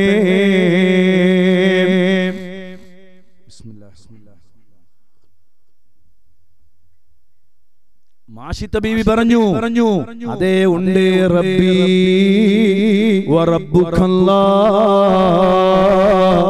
എന്റെയും നിങ്ങളുടെയും റബ്ബ് അല്ലാഹുവാണ്. മാഷിത്ത ബീവിയോട് ഫറോവയുടെ ആജ്ഞയാണ്, മാറി നിന്നോ, ഇല്ല ഇല്ല, നിങ്ങൾ എന്നെ എന്ത് ചെയ്താലും ആ വിശ്വാസത്തിൽ നിന്ന് മാറാൻ ഞാൻ തയ്യാറല്ല. സുബ്ഹാനല്ലാഹ്. ഫറോവ തന്റെ പട്ടാളക്കാരെ വിളിക്കുകയാണ്, എന്നിട്ട് വലിയ ഒരു തീക്കുണ്ടാരം ഉണ്ടാക്കുകയാണ്. അതിന്റെ മുകളില് അതാ വെണ്ണയുടെ പാത്രം വെക്കുകയാണ്, അതിൽ നിറയെ എണ്ണയൊഴിക്കുകയാണ്. അതേ ആ എണ്ണ ഇങ്ങനെ അതാ തീ കൊണ്ട് തിളച്ചു മറിയുകയാണ്. മാഷിത്ത ബീവിയെയും എന്റെ പ്രിയപ്പെട്ട 3 മക്കളെയും ആ തീയുടെ തിളച്ചു മറിയുന്ന എണ്ണയുടെ മുന്നിലേക്ക് കൊണ്ടുവന്ന് നിർത്തുകയാണ്. എന്നിട്ട് ഫറോവ ചോദിക്കുന്നു, മാറാൻ തയ്യാറുണ്ടോ? ഇല്ല ഇല്ല, അല്ലാഹു അഹദ് അല്ലാഹു അഹദ്. ആ തിളച്ചു മറിയുന്ന എണ്ണയിലേക്ക് ഈ മാഷിത്ത ബീവിയെ അതേ അവരുടെ മക്കളെ വലിച്ചെറിയാൻ വേണ്ടി നിൽക്കുകയാണ്. ആ സമയം അതാ 1ാമത്തെ കുഞ്ഞിനെ കയ്യിലേക്ക് എടുക്കുന്നു. മാഷിത്ത ബീവിയാകുന്ന പ്രിയപ്പെട്ട ഉമ്മ, സുബ്ഹാനല്ലാഹ്, വല്ലാത്ത ഉമ്മയല്ലേ. ഏതൊരു ഉമ്മമാർക്കും വേദന സഹിക്കാൻ കഴിയുമോ? ഉമ്മമാരെന്ന് പറഞ്ഞാൽ, ഓ എന്റെ പ്രിയപ്പെട്ട മുഅ്മിനീങ്ങളെ, നമ്മൾ വല്ലാതെ സ്നേഹിക്കേണ്ടവരാണ് നമ്മുടെ ഉമ്മമാർ. ഒരു മക്കളും വേദനിക്കുന്നത് ഒരു ഉമ്മക്കും ഇഷ്ടമല്ല. സുബ്ഹാനല്ലാഹ്. ഉമ്മയില്ലാതിരിക്കുമ്പോഴേ ഉമ്മയുടെ വേദന നമുക്കറിയൂ. അല്ലാഹു നമ്മുടെ ഉമ്മമാർക്ക് ദീർഘായുസ്സും ആഫിയത്തും ആരോഗ്യവും നൽകുമാറാവട്ടെ. മരിച്ചുപോയ ഉമ്മമാരുടെ ഖബറ് അല്ലാഹ് നീ സ്വർഗമാക്കണേ അല്ലാഹ്. എത്ര വേദനിച്ചുകൊണ്ടാണ് നമ്മെ ഗർഭം ധരിച്ചത്. സുബ്ഹാനല്ലാഹ്. നമ്മെ ഗർഭം ധരിച്ച ഒരു അവസരം നിങ്ങളൊന്ന് ഓർത്തു നോക്കൂ പ്രിയപ്പെട്ട കൂട്ടുകാരെ. നമ്മയും ഉമ്മ ഗർഭം ധരിക്കുകയാണ്, ഉമ്മയുടെ വയറ്റിൽ നമ്മൾ വളരുകയാണ്. വലതുഭാഗത്തേക്ക് ഉമ്മ തിരിഞ്ഞു കിടക്കുകയാണ്, ഇടതുഭാഗത്തേക്ക് ഉമ്മ തിരിഞ്ഞു കിടക്കുകയാണ്. കാരണം ഉമ്മാക്ക് വല്ലാത്ത വിഷമമുണ്ട്, വല്ലാത്ത പ്രയാസമുണ്ട്. എത്ര രാത്രികളാണ് നമുക്ക് ഉമ്മ ഉറക്കമൊഴിച്ചത്. വലതുഭാഗത്തേക്ക് ഉമ്മ തിരിഞ്ഞു കിടക്കുമ്പോ ഉമ്മയുടെ മനസ്സ് വേദനിക്കുകയാണ്. ഉമ്മ ഇടതുഭാഗത്തേക്ക് തിരിഞ്ഞു കിടക്കുന്നു. കുറെ സമയം കഴിയുമ്പോ ഉമ്മ മലർന്നു കിടക്കുകയാണ്, പിന്നെ കമഴ്ന്നു കിടക്കുകയാണ്. എത്ര രാത്രിയിലാണ്? 1 മാസമാണോ അല്ല, 2 മാസമാണോ അല്ല, 9 മാസക്കാലം ഉമ്മ നമുക്ക് വേണ്ടി വേദന അനുഭവിച്ചില്ലേ? സുബ്ഹാനല്ലാഹ്. ഒരു ദിവസം മരണത്തിന്റെ പകുതി വേദനയുമായി ഉമ്മ നമ്മളെ പ്രസവിക്കുകയാണ്. ആ പ്രസവ വേദന അത് വല്ലാത്ത വേദനയാണ്. സുബ്ഹാനല്ലാഹ്. ഉമ്മ നമ്മളെ പ്രസവിച്ചു കഴിഞ്ഞാൽ പിന്നീട് ഉമ്മയുടെ വലിയ പ്രയാസങ്ങൾ തുടങ്ങുകയാണ്. എത്ര രാത്രികളിലാണ് ഉറക്കമൊഴിച്ചത്? സ്വന്തം മകൻ ഉറങ്ങുന്നുണ്ടോ? സ്വന്തം മകൾ ഉറങ്ങുന്നുണ്ടോ? രാത്രി ഉമ്മ ഞെട്ടി ഉണരുകയാണ്. എന്റെ പൊന്നുമോൻ, എന്റെ പൊന്നുമോൾ, അവർക്ക് വല്ല വല്ല വിഷമവും സംഭവിച്ചു പോയോ അല്ലാഹ്. രാത്രി എഴുന്നേറ്റിട്ട് ഉമ്മ നമുക്ക് വേണ്ടി എത്ര കാലം ഉറക്കമൊഴിച്ചിട്ടുണ്ട്. ആ ഉമ്മയാണ് സുബ്ഹാനല്ലാഹ്. ഒരു ദിവസം നമ്മോട് വിട പറഞ്ഞാൽ അന്ന് ഉമ്മയുടെ വേദന, അന്ന് ഉമ്മയുടെ വേർപാട് നമുക്ക് സഹിക്കാൻ കഴിയൂല. പല രാത്രികളിലും നമ്മുടെ ഉമ്മമാർ നമുക്ക് ഭക്ഷണവുമായി കാത്തു നിന്നില്ലേ? ഒരു ദിവസം നമ്മുടെ ഉമ്മ നമ്മളോട് വിട പറഞ്ഞു കഴിഞ്ഞാൽ ആ ഉമ്മാന്റെ മയ്യത്ത് പള്ളിയിലേക്ക് കൊണ്ടുപോകുന്ന ഒരു അവസ്ഥയെ കുറിച്ച് ഓർത്തു നോക്കൂ ചെറുപ്പക്കാരാ. പ്രിയപ്പെട്ട കൂട്ടുകാരെ, ഉമ്മയും വഹിച്ചുകൊണ്ട് നമ്മൾ ഖബർസ്ഥാനിലേക്ക് പോവുകയാണ്, പള്ളിയിലേക്ക് പോവുകയാണ്. നമ്മുടെ ഉമ്മയുടെ ജനാസ നമ്മുടെ വീട്ടിൽ നിന്ന് ഇറക്കുന്ന ഒരു രംഗം വല്ലാത്ത രംഗമാണ്.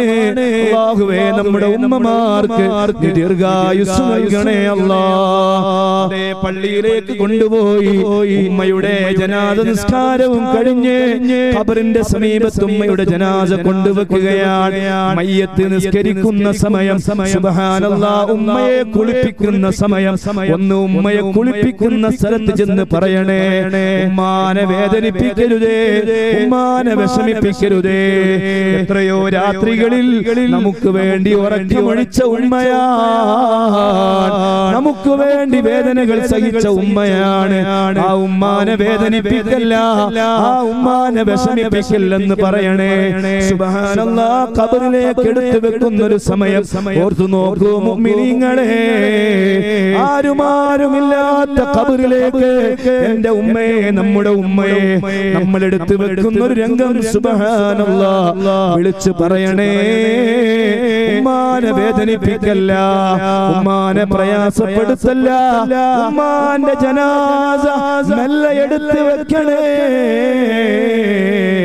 എത്രമാത്രം നമുക്ക് വേദന സഹിച്ച ഉമ്മയാണ്.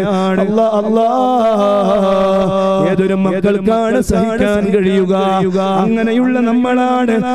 നമ്മളെ ഉമ്മ നമ്മളോട് വിട പറഞ്ഞു കഴിഞ്ഞാൽ ഉമ്മാന്റെ മദ്ഹ് പറയാൻ 100 നാവാണ്.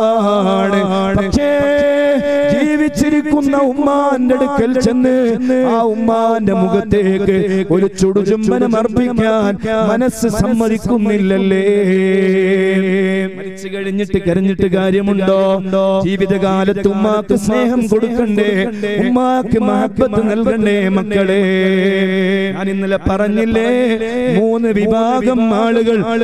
അവര് സ്വർഗത്തിൽ കടക്കൂല, അവര് നരകത്തിലാണ്.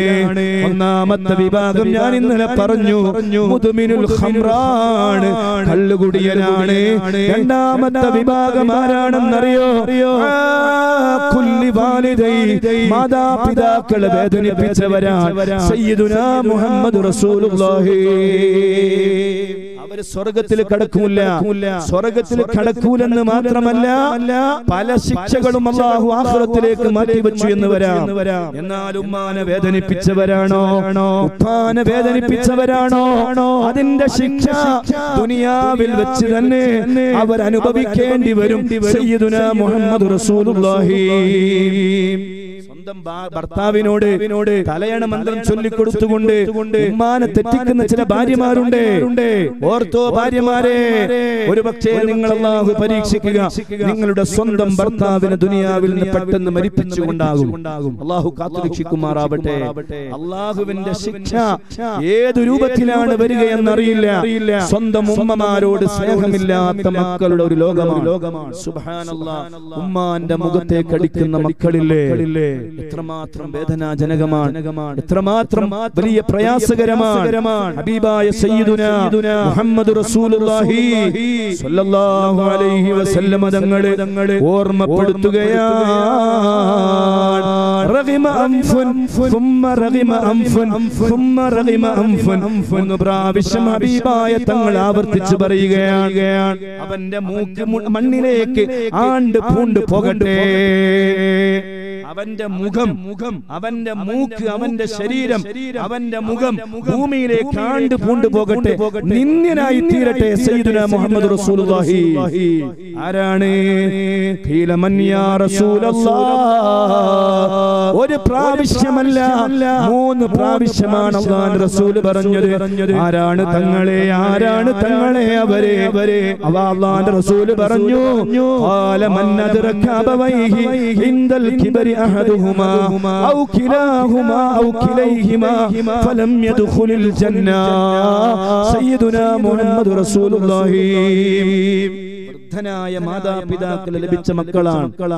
ഉമ്മാക്ക് വയസ്സാണ്, ഉപ്പാക്ക് വയസ്സാണ്, എന്നിട്ട് ആ സ്വർഗത്തിൽ കടക്കാൻ കഴിയാത്ത മക്കളുണ്ടല്ലോ, ആ മക്കളുടെ മുഖം, അവരുടെ മൂക്ക് ഭൂമിയിലേക്ക് ആണ്ട് പൂണ്ട് പോകട്ടെ. സയ്യിദുനാ മുഹമ്മദ് റസൂലുള്ളാഹി സ്വല്ലല്ലാഹു അലൈഹി വസല്ലം. സ്വന്തം ഉപ്പാനോട് ഉമ്മാനോട് സ്നേഹം വേണം. അതില്ലാത്ത ഒരു കാലമാണ് നമ്മുടെ ഈ ദുനിയാവ്.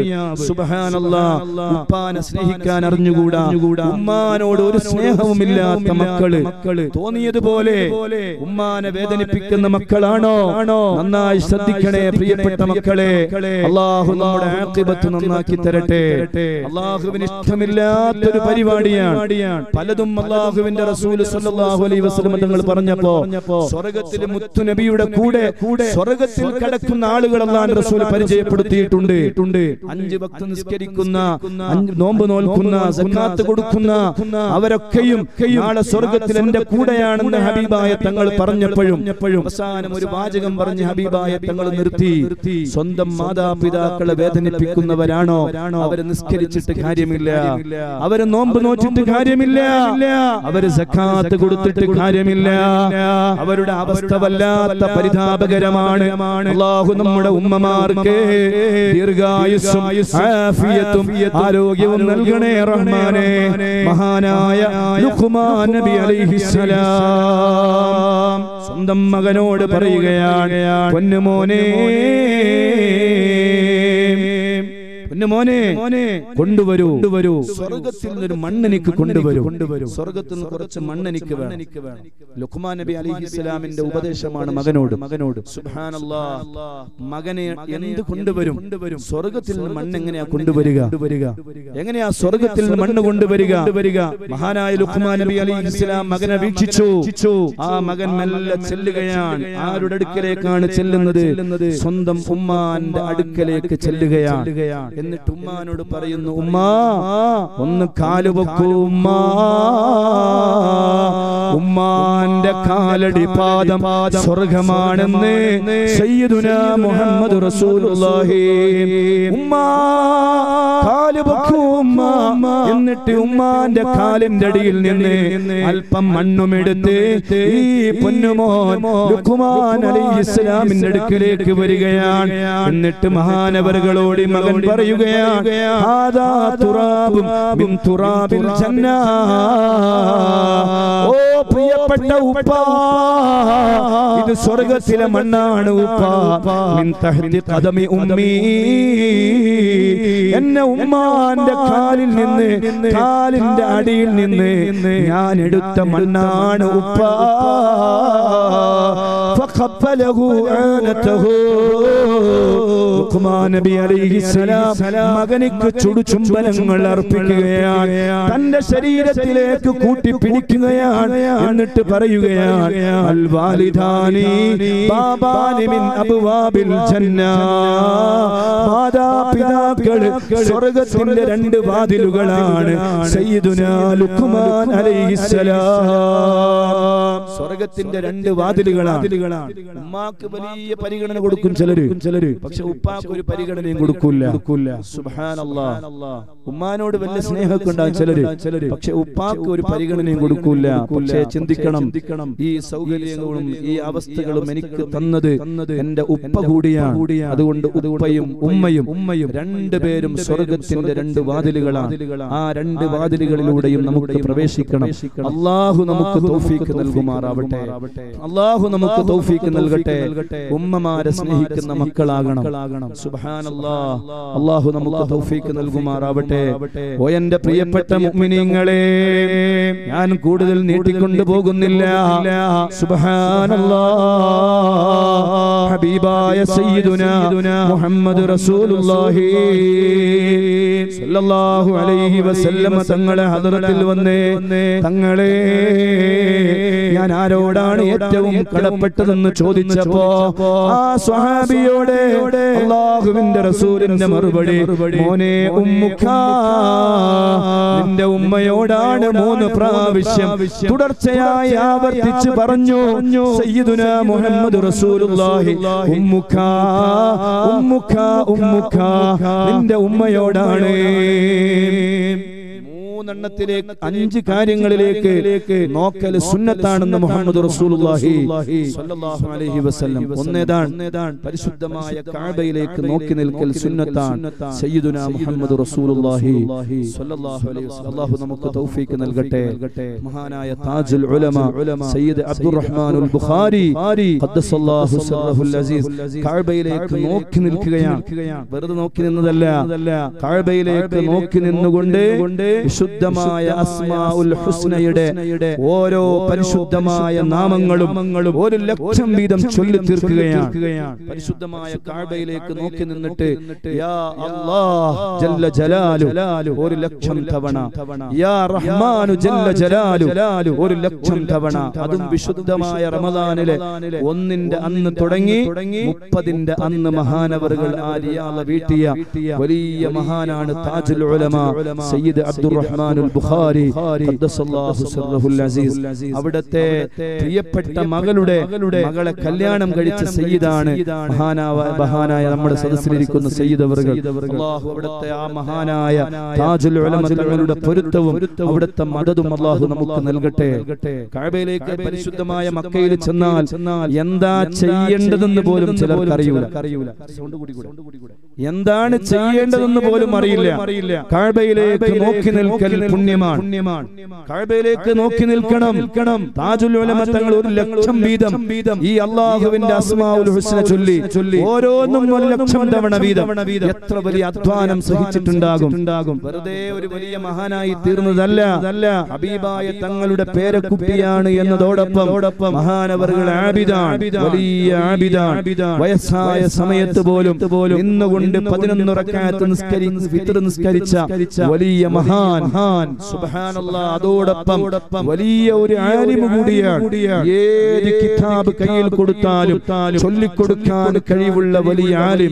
എല്ലാം കൂടി സമ്മേളിച്ച വലിയ സയ്യിദാൻ താജുൽ ഉലമ സയ്യിദ് അബ്ദുറഹ്മാനുൽ ബുഖാരി. ആ തങ്ങളവരുടെ ഹദ്റത്തിലേക്ക് നമ്മുടെ നാട്ടിൽ നടക്കിടക്ക് ചെല്ലുന്ന ചെറുപ്പക്കാരുണ്ട് എന്ന് ഞാൻ അറിഞ്ഞപ്പോ എന്റെ മനസ്സിൽ വല്ലാത്ത സന്തോഷം. അല്ലാഹു മഹാനവറുകളോടുള്ള മഹബ്ബത്തും ഇഷ്കും അല്ലാഹു നമ്മുടെ ഖൽബിൽ അല്ലാഹു നിലനിർത്തി തരുമാറാവട്ടെ. കാസർഗോഡ് ജില്ലയിലെ ഒരു ഈച്ച അബൂബക്കർ ഹാജി എന്ന് പറയുന്ന ഒരു ഹാജിയാരുണ്ട്. അയാളുടെ മകൻ സംസാരിക്കാൻ കഴിവില്ലാത്തൊരു മകനാണ്. അദ്ദേഹത്തിന് ഒരു വലിയ പരിപാടി താജുൽ ഉലമ തങ്ങളെ കാലത്ത് തന്നെ താജുൽ ഉലമ തങ്ങളുടെ അടുക്കലേക്ക് ചെന്നാൽ എന്തെങ്കിലും വിഷയം പറഞ്ഞാൽ കർണാടകയിൽ തന്നെ ഉപ്പനങ്ങാടിക്കടുത്തുള്ള ഒരു വലിയ മഖ്ബറയുണ്ട്, അവിടെ സിയാറത്ത് ചെയ്യാൻ വേണ്ടി പറയും. അത് താജുൽ ഉലമ തങ്ങളെ കാലഘട്ടത്തിൽ തന്നെ അങ്ങനെയാണ്. എന്തെങ്കിലും വിഷമം പറഞ്ഞാൽ അവിടെ പോയി സിയാറത്ത് ചെയ്തോന്ന് പറയും. സുബ്ഹാനല്ലാഹ്. ഒരു ദിവസം അവിടെ ചെന്ന് സിയാറത്ത് ചെയ്ത് അവിടെ ഇങ്ങനെ കിടന്നുറങ്ങുന്ന സമയത്ത് മകന്റെ സംസാരിക്കാൻ കഴിയാത്ത മകന്റെ വിഷമം പറയാൻ വേണ്ടി പോയതാണ്. അവിടെ ഇങ്ങനെ സിയാറത്ത് ചെയ്യുമ്പോ അവിടുന്ന് അദ്ദേഹം ഉറങ്ങിപ്പോയപ്പോ ആ ഹാജിയാരോട് ഉറക്കിലതാ ഒരു നിർദ്ദേശം ലഭിക്കുകയാണ്. മകൻ സംസാരിക്കണമെങ്കിൽ ഇനി ഒരു രക്ഷയുള്ളൂ, പെട്ടെന്ന് പോയിക്കോ എട്ടിക്കുളത്തേക്ക് താജുൽ ഉലമ തങ്ങളുടെ ഹദ്റത്തിലേക്ക്. അദ്ദേഹം ഒന്നും ജീവിച്ചിരിക്കും, ഞാൻ വെറുതെ പറയല്ല. സുബ്ഹാനല്ലാഹ്. അദ്ദേഹം ഉറക്കിൽ ഞെട്ടി ഉണർന്ന് ഈ മകനെയും കൊണ്ട് താജുൽ ഉലമ തങ്ങളുടെ ഹദ്റത്തിലേക്ക് പോവുകയാണ്. സുബ്ഹാനല്ലാഹ്. അവിടെ ചെന്ന് യാസീൻ ഓതി 1ഉം 2ഉം യാസീൻ ഓതി തീരുമ്പോ സുബ്ഹാനല്ലാഹ് ഈ മകനദാ സംസാരിക്കാൻ തുടങ്ങുകയാണ്. ബിസ്മില്ലാഹിർ റഹ്മാനിർ റഹീം എന്ന് പറഞ്ഞ് സൂറത്തുൽ ഫാത്തിഹ ഓതുകയാണ് ഈ പൊന്നുമോൻ. പ്രിയപ്പെട്ട മുഅ്മിനീങ്ങളെ, ഇത് മഹാനായ താജുൽ ഉലമ തങ്ങളുടെ കറാമത്താണ്, വെറുതെ കിട്ടിയതല്ല. ഞാൻ പറഞ്ഞു വരുന്നത്, ഞാൻ ഇപ്പോൾ അങ്ങോട്ട് നീണ്ടുകൊണ്ട് പോകുന്നില്ല. ആ താജുൽ ഉലമ തങ്ങൾ കാണിച്ചു തന്ന സുന്നത്ത് ജമാഅത്തിന്റെ വഴിയിലാണ് നാം. അല്ലാഹു മരിക്കുന്നത് വരെ അല്ലാഹു നമ്മെ അതിൽ നിലനിർത്തി തരട്ടെ. ആ താജുൽ ഉലമ തങ്ങൾ ഈ ലോകത്തോട് വിട പറഞ്ഞതുപോലെ ഖൽബിലെങ്കി ഈമാനിലെങ്കി ലാ ഇലാഹ ഇല്ലല്ലാഹ് എന്ന് ഉറക്കെ ഉച്ചരിച്ചുകൊണ്ട് ലോകത്തോട് വിട പറയാ ഞങ്ങൾക്ക് നീ തൗഫീഖ് നൽകണേ അല്ലാഹു നമുക്ക് തൗഫീഖ് നൽകട്ടെ. മുഅ്മിനീങ്ങളെ, കഅബയിലേക്ക് നോക്കി നിൽക്കൽ പുണ്യമാണ്. രണ്ടാമത്തെ പുണ്യം എന്താണെന്നറിയോ? സ്വന്തം ഉമ്മാന്റെ മുഖത്തേക്ക് നോക്കി നിൽക്കൽ പുണ്യമാണ്. ഉമ്മാന്റെ മുഖത്തേക്ക് നോക്കി നിൽക്കൽ പുണ്യമാണ്. സ്വന്തം ഉമ്മാനോട് അത്രയും സ്നേഹം വേണമെന്നാണ് അള്ളാന്റെ ദീൻ പഠിപ്പിക്കുന്നത്.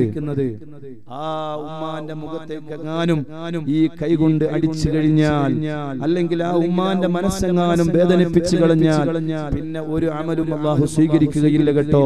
അള്ളാഹു നമ്മെ കാത്തുരക്ഷിക്കുമാറാവട്ടെ. സുബ്ഹാനല്ലാഹ്. മൂന്നാമത്തെ പുണ്യം എന്ന് പറയുന്നത് വിശുദ്ധ ഖുർആൻ. അതിലേക്ക് നോക്കൽ പുണ്യമാണ്. അതിലേക്ക് നോക്കൽ പുണ്യമാണ്. സയ്യിദുനാ മുഹമ്മദ് റസൂലുള്ളാഹി.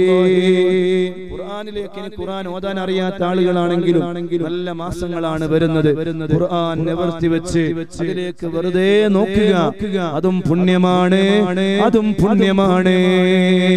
പരിശുദ്ധമായ സംസം വെള്ളം, ആ വെള്ളത്തിലേക്കും നോക്കൽ പുണ്യമാണ്.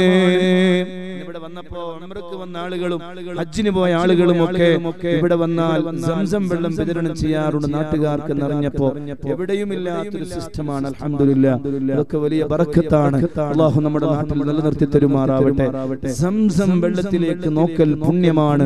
സയ്യിദുനാ മുഹമ്മദ് റസൂലുള്ളാഹി സ്വല്ലല്ലാഹു അലൈഹി വസല്ലം. അല്ലാഹു നമുക്ക് തൗഫീഖ് നൽകട്ടെ.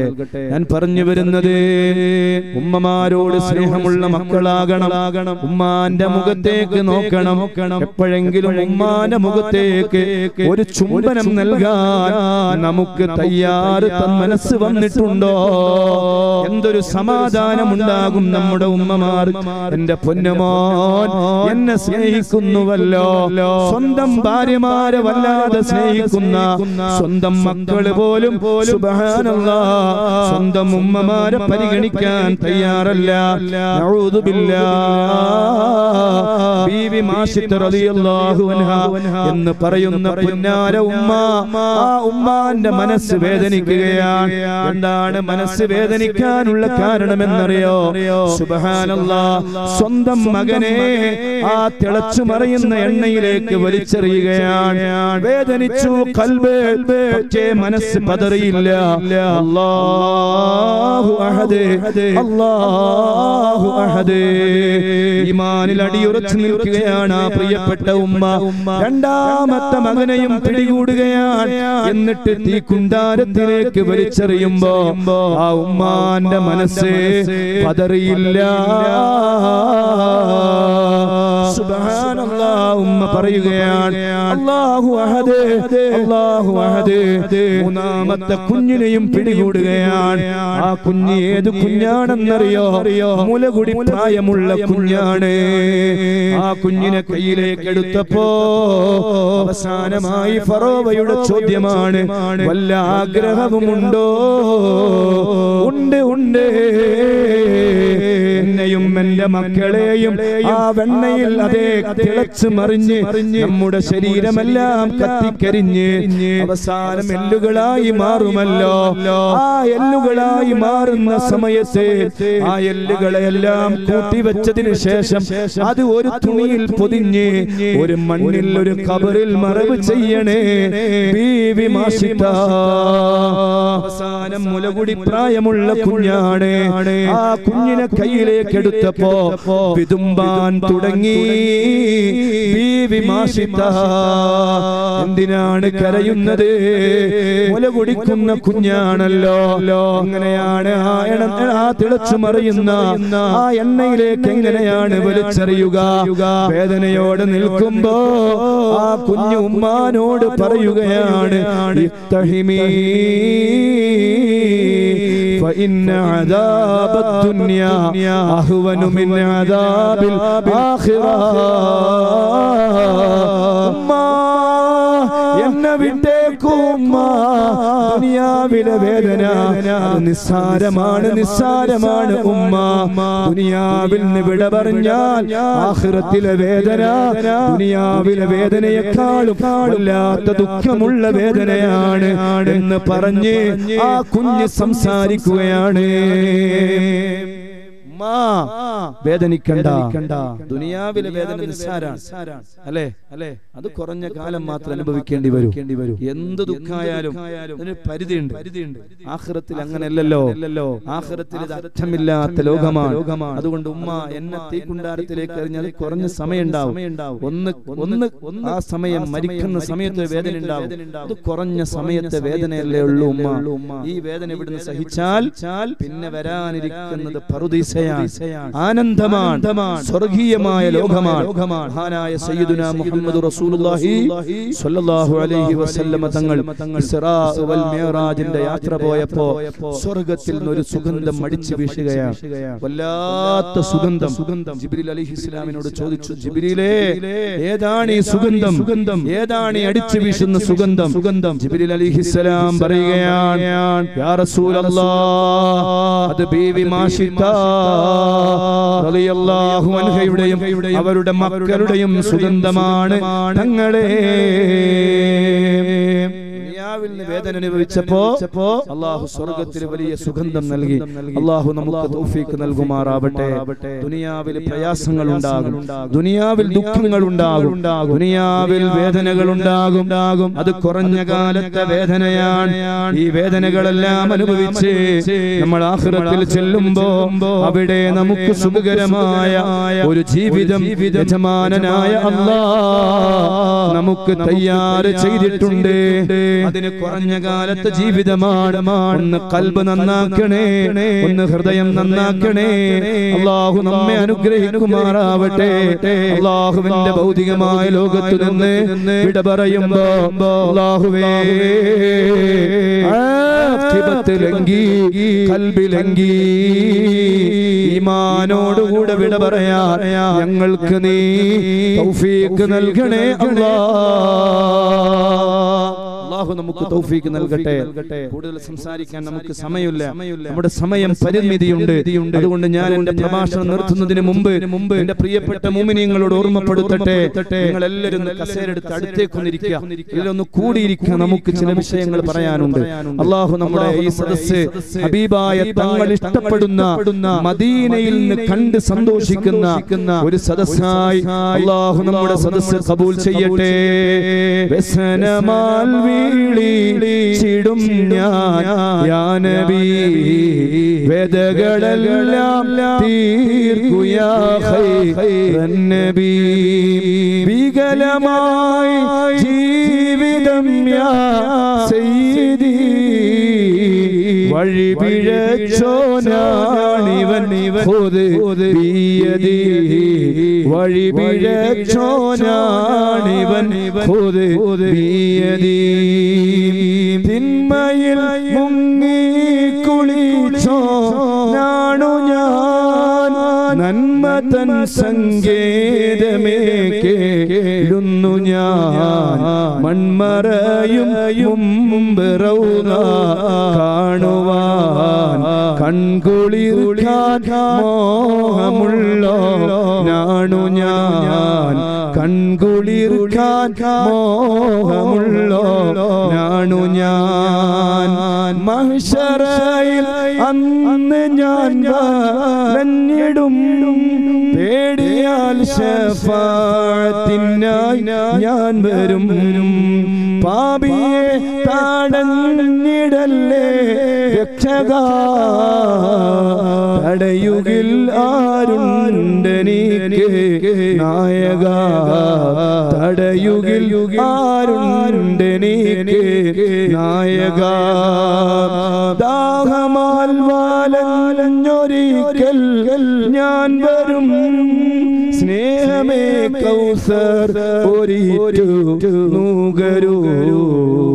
തട്ടുമോ അന്നൻ കരം യാ സയ്യിദി, തട്ടിയാൽ വിഫലമാണ് ജീവിതം തട്ടിയാൽ വിഫലമാണ് ജീവിതം എല്ലാ ജീവിതവും അവസാനിച്ച് അവസാനത്തെ ഒരു യാത്ര സയ്യിദുനാ മുഹമ്മദ് റസൂലുള്ളാഹി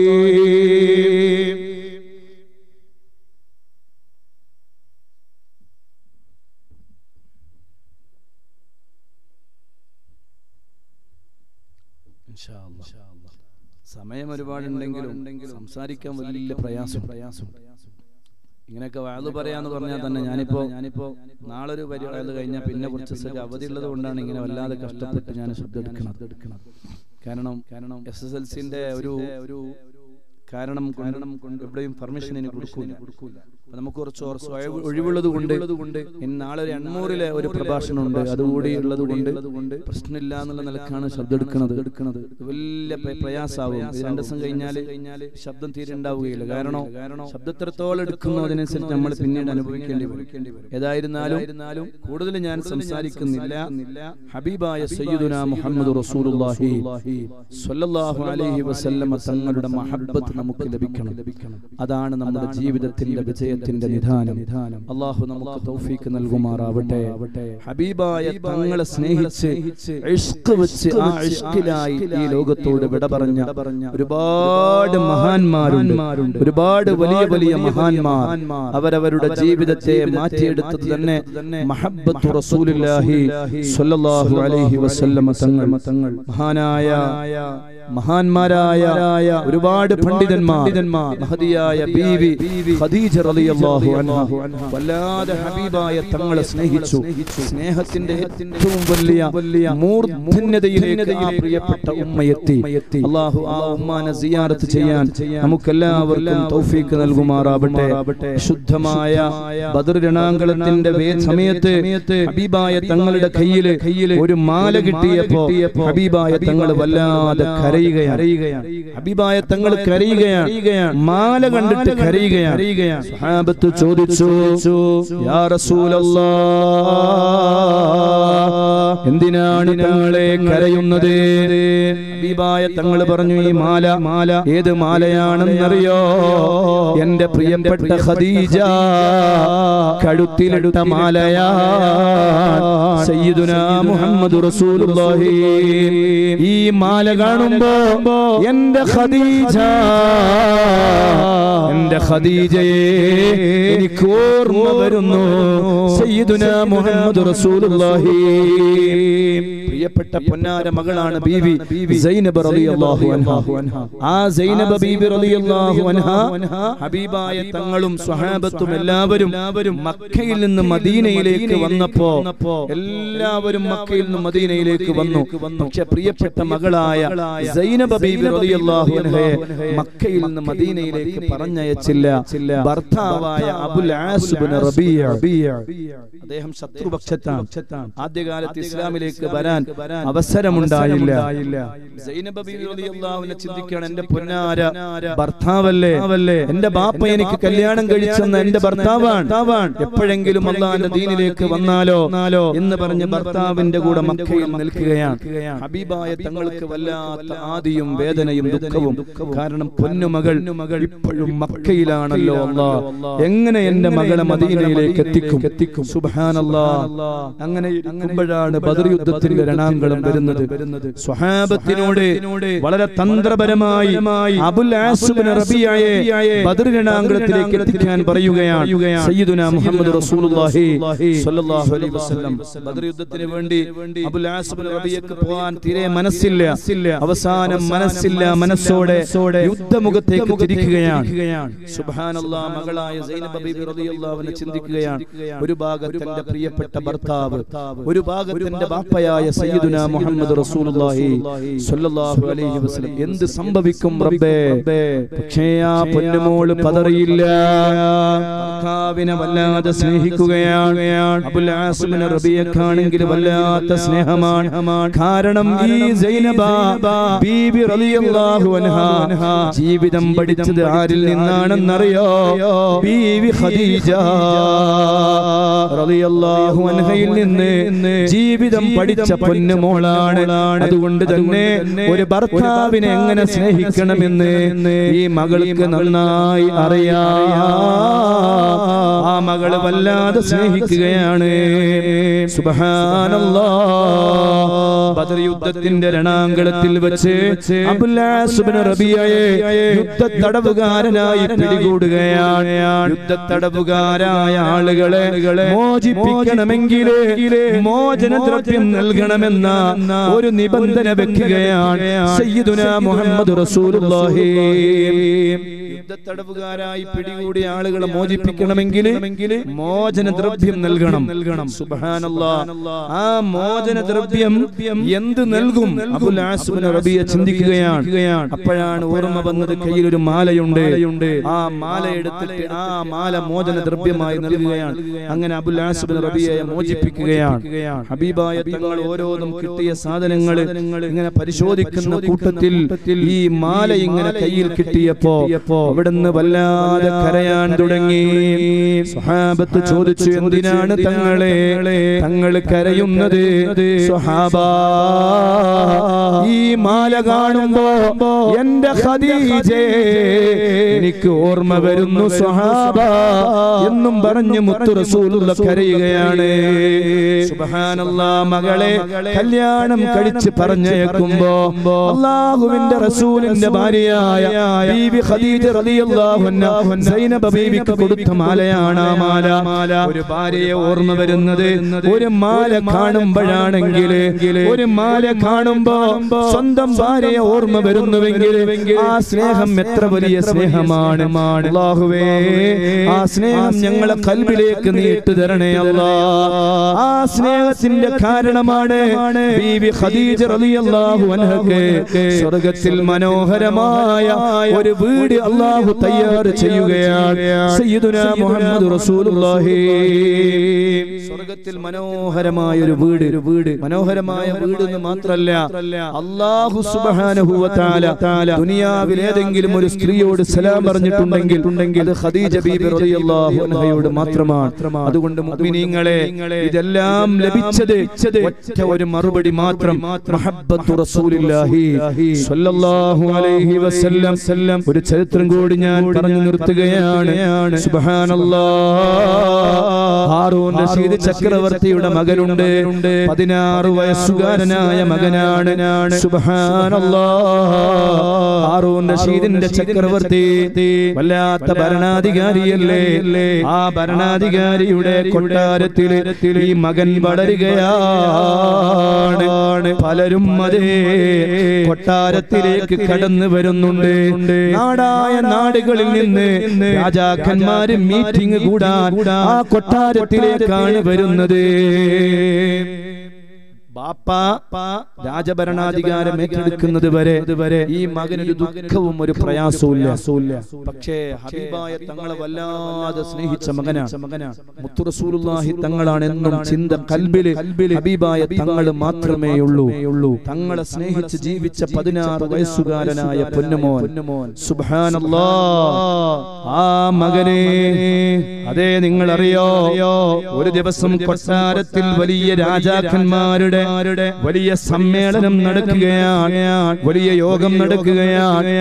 ആ യോഗം ഇങ്ങനെ നടന്നുകൊണ്ടിരിക്കുമ്പോ ആ രാജാക്കന്മാരുടെ മുന്നിലൂടെ രോമത്തിന്റെ വസ്ത്രവും ധരിച്ച് ഈ മകൻ അവരുടെ മുന്നിലൂടെ നടന്നു പോവുകയാണ്.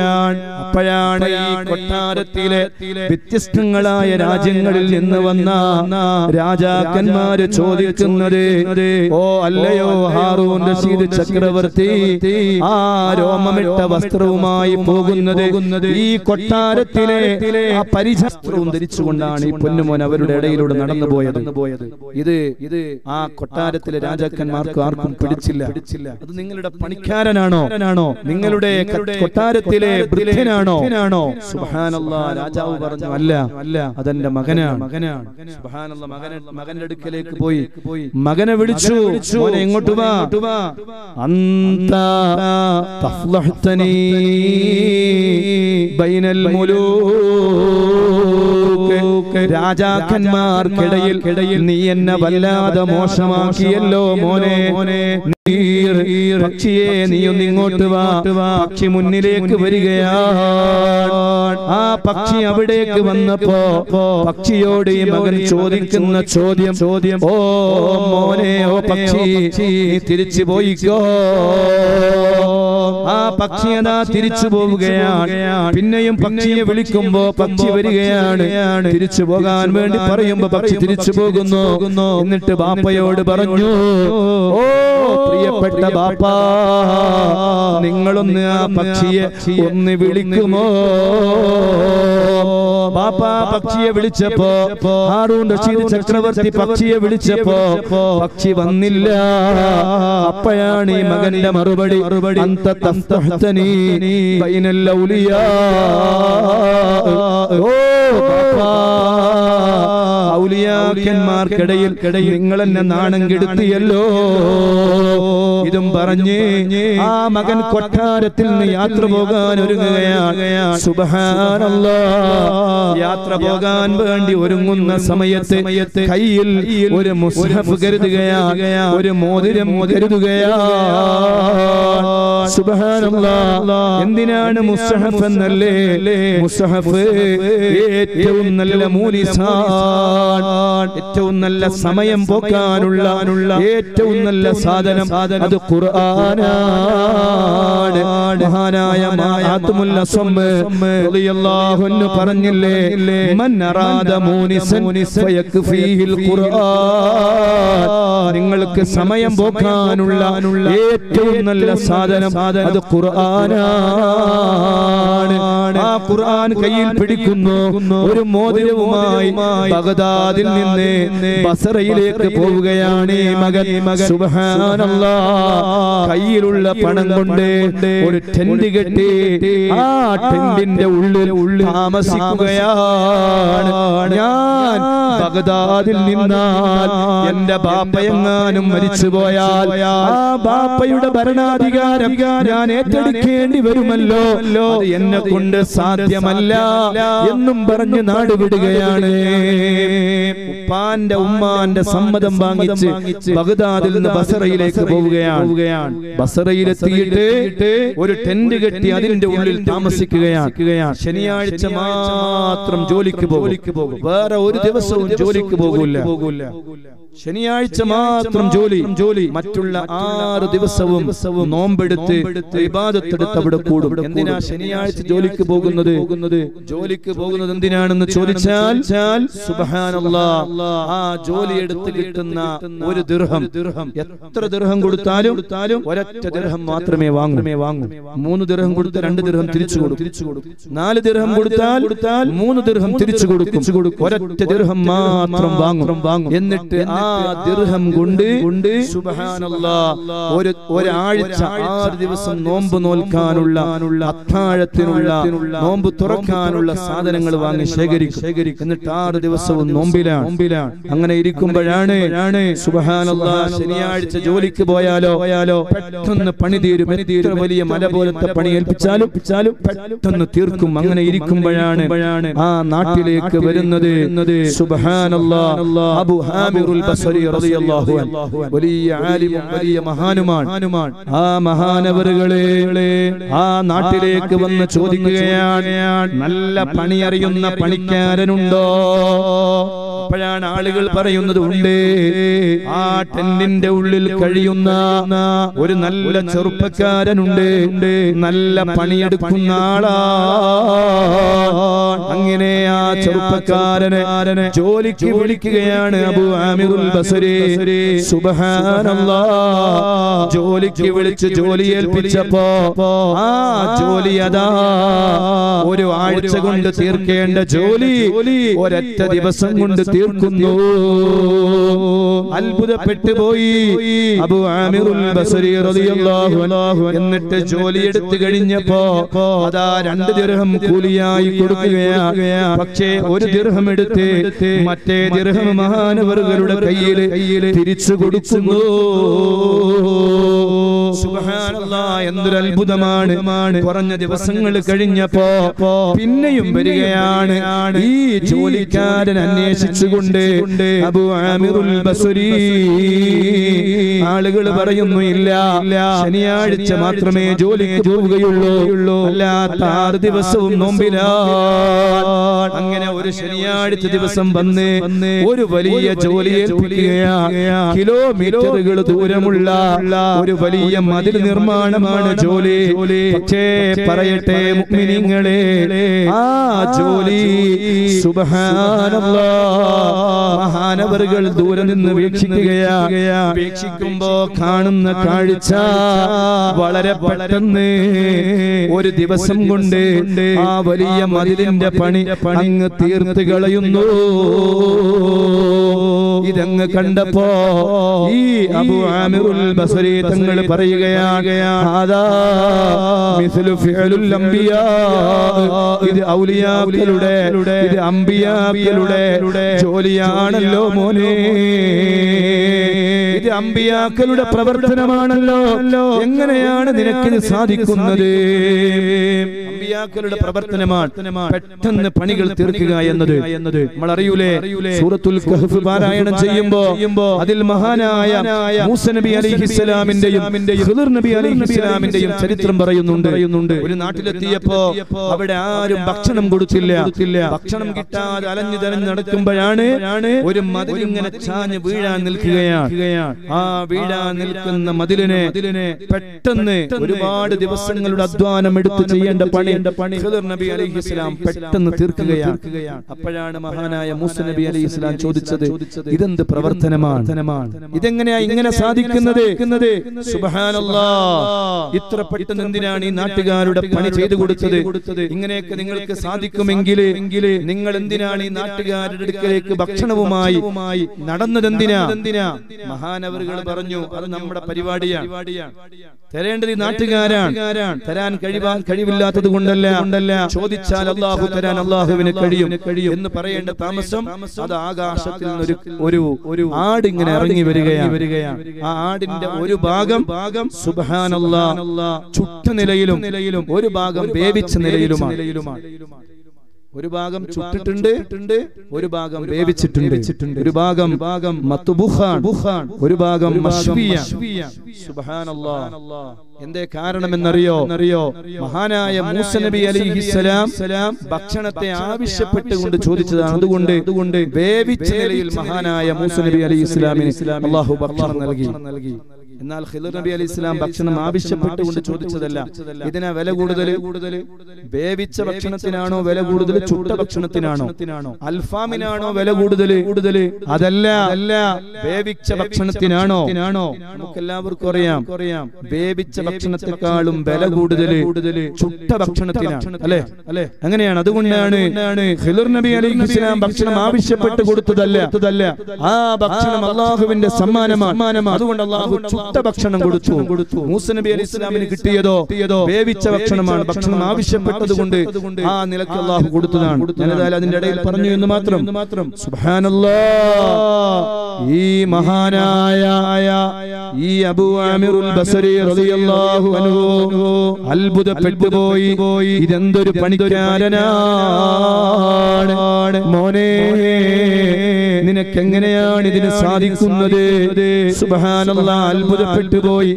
ആ ചെറുപ്പക്കാരൻ പിന്നീട് കുറെ കാലം കഴിഞ്ഞപ്പോ ജോലിക്ക് അന്വേഷിച്ചുകൊണ്ട് മഹാനവറുകൾ അവിടെ എത്തിയപ്പോ ആളുകൾ പറഞ്ഞു, ഇല്ല, ആ ചെറുപ്പക്കാരൻ മരണത്തിന്റെ അവസാന വക്കിലാണ്. ആ ചെറുപ്പക്കാരനെ അതേ സന്ദർശിക്കാൻ വേണ്ടി അബൂ ആമിറുൽ ബസ്രി റളിയല്ലാഹു അൻഹു ആ ചെറുപ്പക്കാരന്റെ സമീപത്തേക്ക് ചെന്നപ്പോ ആ ചെറുപ്പക്കാരൻ പാടുന്ന വരികൾ എന്താണെന്നറിയോ? മഹാനവറുകളോട് പറയുകയാണ്, യാ സ്വാഹിബി ലാ തഫ്തരി ബിതനൗമിൻ ഫൽഉംറു യംഫദു വന്നഈമു യസൂലു. ഓ മഹാനവറുകളെ, ഈ ദുനിയാവെന്ന് പറയുന്നത്, ഈ ദുനിയാവിന്റെ സുഖം കണ്ടിട്ട് നിങ്ങൾ ചതിയിൽ പെടണ്ട. അതേ, ആയുസ് തീർന്നു പോകും.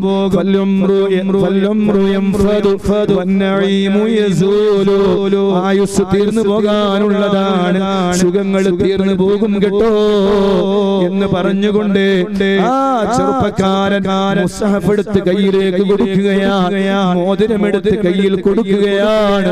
ഈ മോതിരവും ഈ ഖുർആനും എന്റെ ഉപ്പയെ ഏൽപ്പിക്കണേ.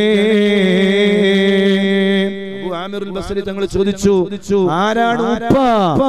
അപ്പോഴാണ് ഈ മകൻ പറയുന്നത്, ഹാറൂൻ റഷീദ് എന്ന് പറയുന്ന ചക്രവർത്തിയാണ്. അബൂ ആമിറുൽ ബസരി തങ്ങൾ അത്ഭുതപ്പെട്ടു പോയി. ഇതെന്തൊരു മകനാണ്, ഇത്രയും വലിയ ഭരണാധികാരിക്ക് എത്ര വലിയ മകനോ. സുബ്ഹാനല്ലാഹ്. അതേ, മകൻ ലോകത്തോട് വിട പറയുകയാണ്. ഈ ഖുർആനും ഈ മോതിരവും ബാപ്പയെ ഏൽപ്പിക്കാൻ വേണ്ടി പോകുന്നു. വളരെ വിദൂരത്ത് യാത്ര ചെയ്ത് ബാപ്പയുടെ സമീപത്തെത്തിയിട്ട് ബാപ്പയോട് പറയുകയാണ്, ബാപ്പയുടെ കയ്യിലേക്ക്, ഹാറൂൻ റഷീദ് ചക്രവർത്തിയുടെ കയ്യിലേക്ക് ഈ ഖുർആനും ഈ മോതിരവും അങ്ങ് കൈമാറിയപ്പോ ഈ ബാപ്പ ചോദിക്കുകയാണ്, ഇതെന്റെ മകന്റേതാണല്ലോ എന്ന് പറഞ്ഞ് കരയാൻ തുടങ്ങി. സുബ്ഹാനല്ലാഹ്. എവിടെ നിന്നാണ് നിങ്ങൾ വരുന്നത്? എന്റെ മകൻ എവിടെ? അപ്പോഴാണ് ബാപ്പയോട് പറയുന്നത്, ഈ അബൂ ആമിറുൽ ബസരി തങ്ങൾ, നിങ്ങളുടെ മകൻ ഈ ലോകത്തോട് യാത്ര പറഞ്ഞിരിക്കുകയാണ്. സുബ്ഹാനല്ലാഹ്. ആ മകന്റെ ഖബറിടത്തിലേക്ക് പോവുകയാണ് ഹാറൂൻ റഷീദ് ചക്രവർത്തി. എന്നിട്ട് ഖബറിന്റെ അടുത്ത് നിന്ന് ഇങ്ങനെ പൊട്ടി കരയുകയാണ്. ദിവസങ്ങൾ പിന്നെയും കഴിഞ്ഞു.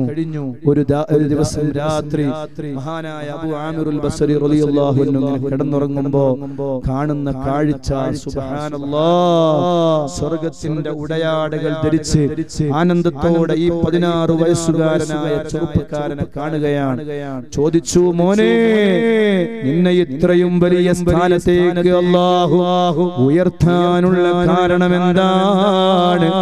ആ മകന്റെ മറുപടി, മഹബ്ബത്തു റസൂലില്ലാഹ്, ഹബീബായ തങ്ങളോടുള്ള സ്നേഹമാണ്, ഇഷ്കാണ്, മഹബ്ബത്താണ്. അതുകൊണ്ട് മുഅ്മിനീങ്ങളെ, അതുകൊണ്ട് കൂട്ടുകാരെ, ഹബീബായ തങ്ങളെ സ്നേഹിച്ചോ, ഇഷ്ക് വെച്ചോ, മദീനയിൽ ചെല്ലണം. ഇന്നൽ ഈമാൻ യഗ്രിസു ഇലൽ മദീന കമാ തഗ്രിസുൽ ഹയ്യതു ഇലാ ജുഹ്രിഹാ.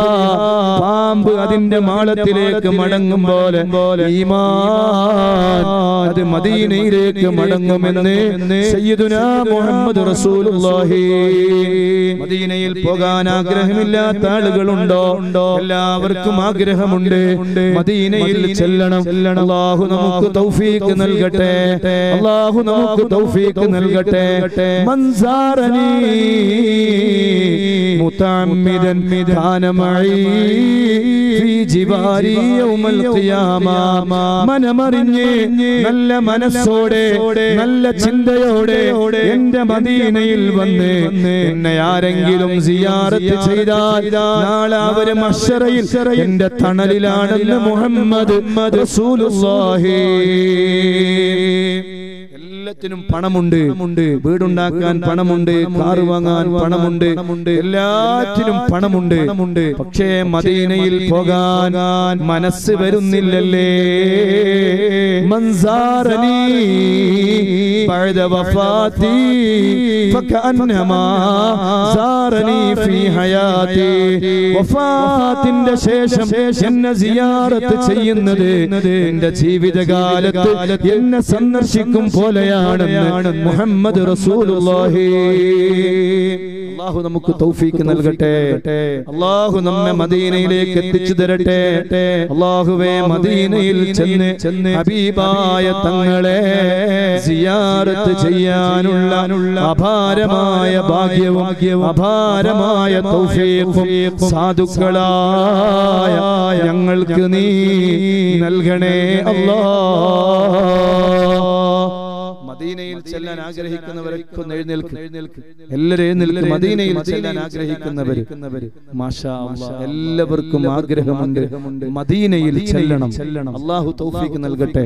ഇരിക്കെ. മാഷാ അല്ലാഹ്, അല്ലാഹു ഖബൂലാക്കട്ടെ, അല്ലാഹു സ്വീകരിക്കട്ടെ. മദീനയിലേക്ക് എത്താതെ അല്ലാഹു നമ്മെ മരിപ്പിക്കാതിരിക്കുമാറാവട്ടെ.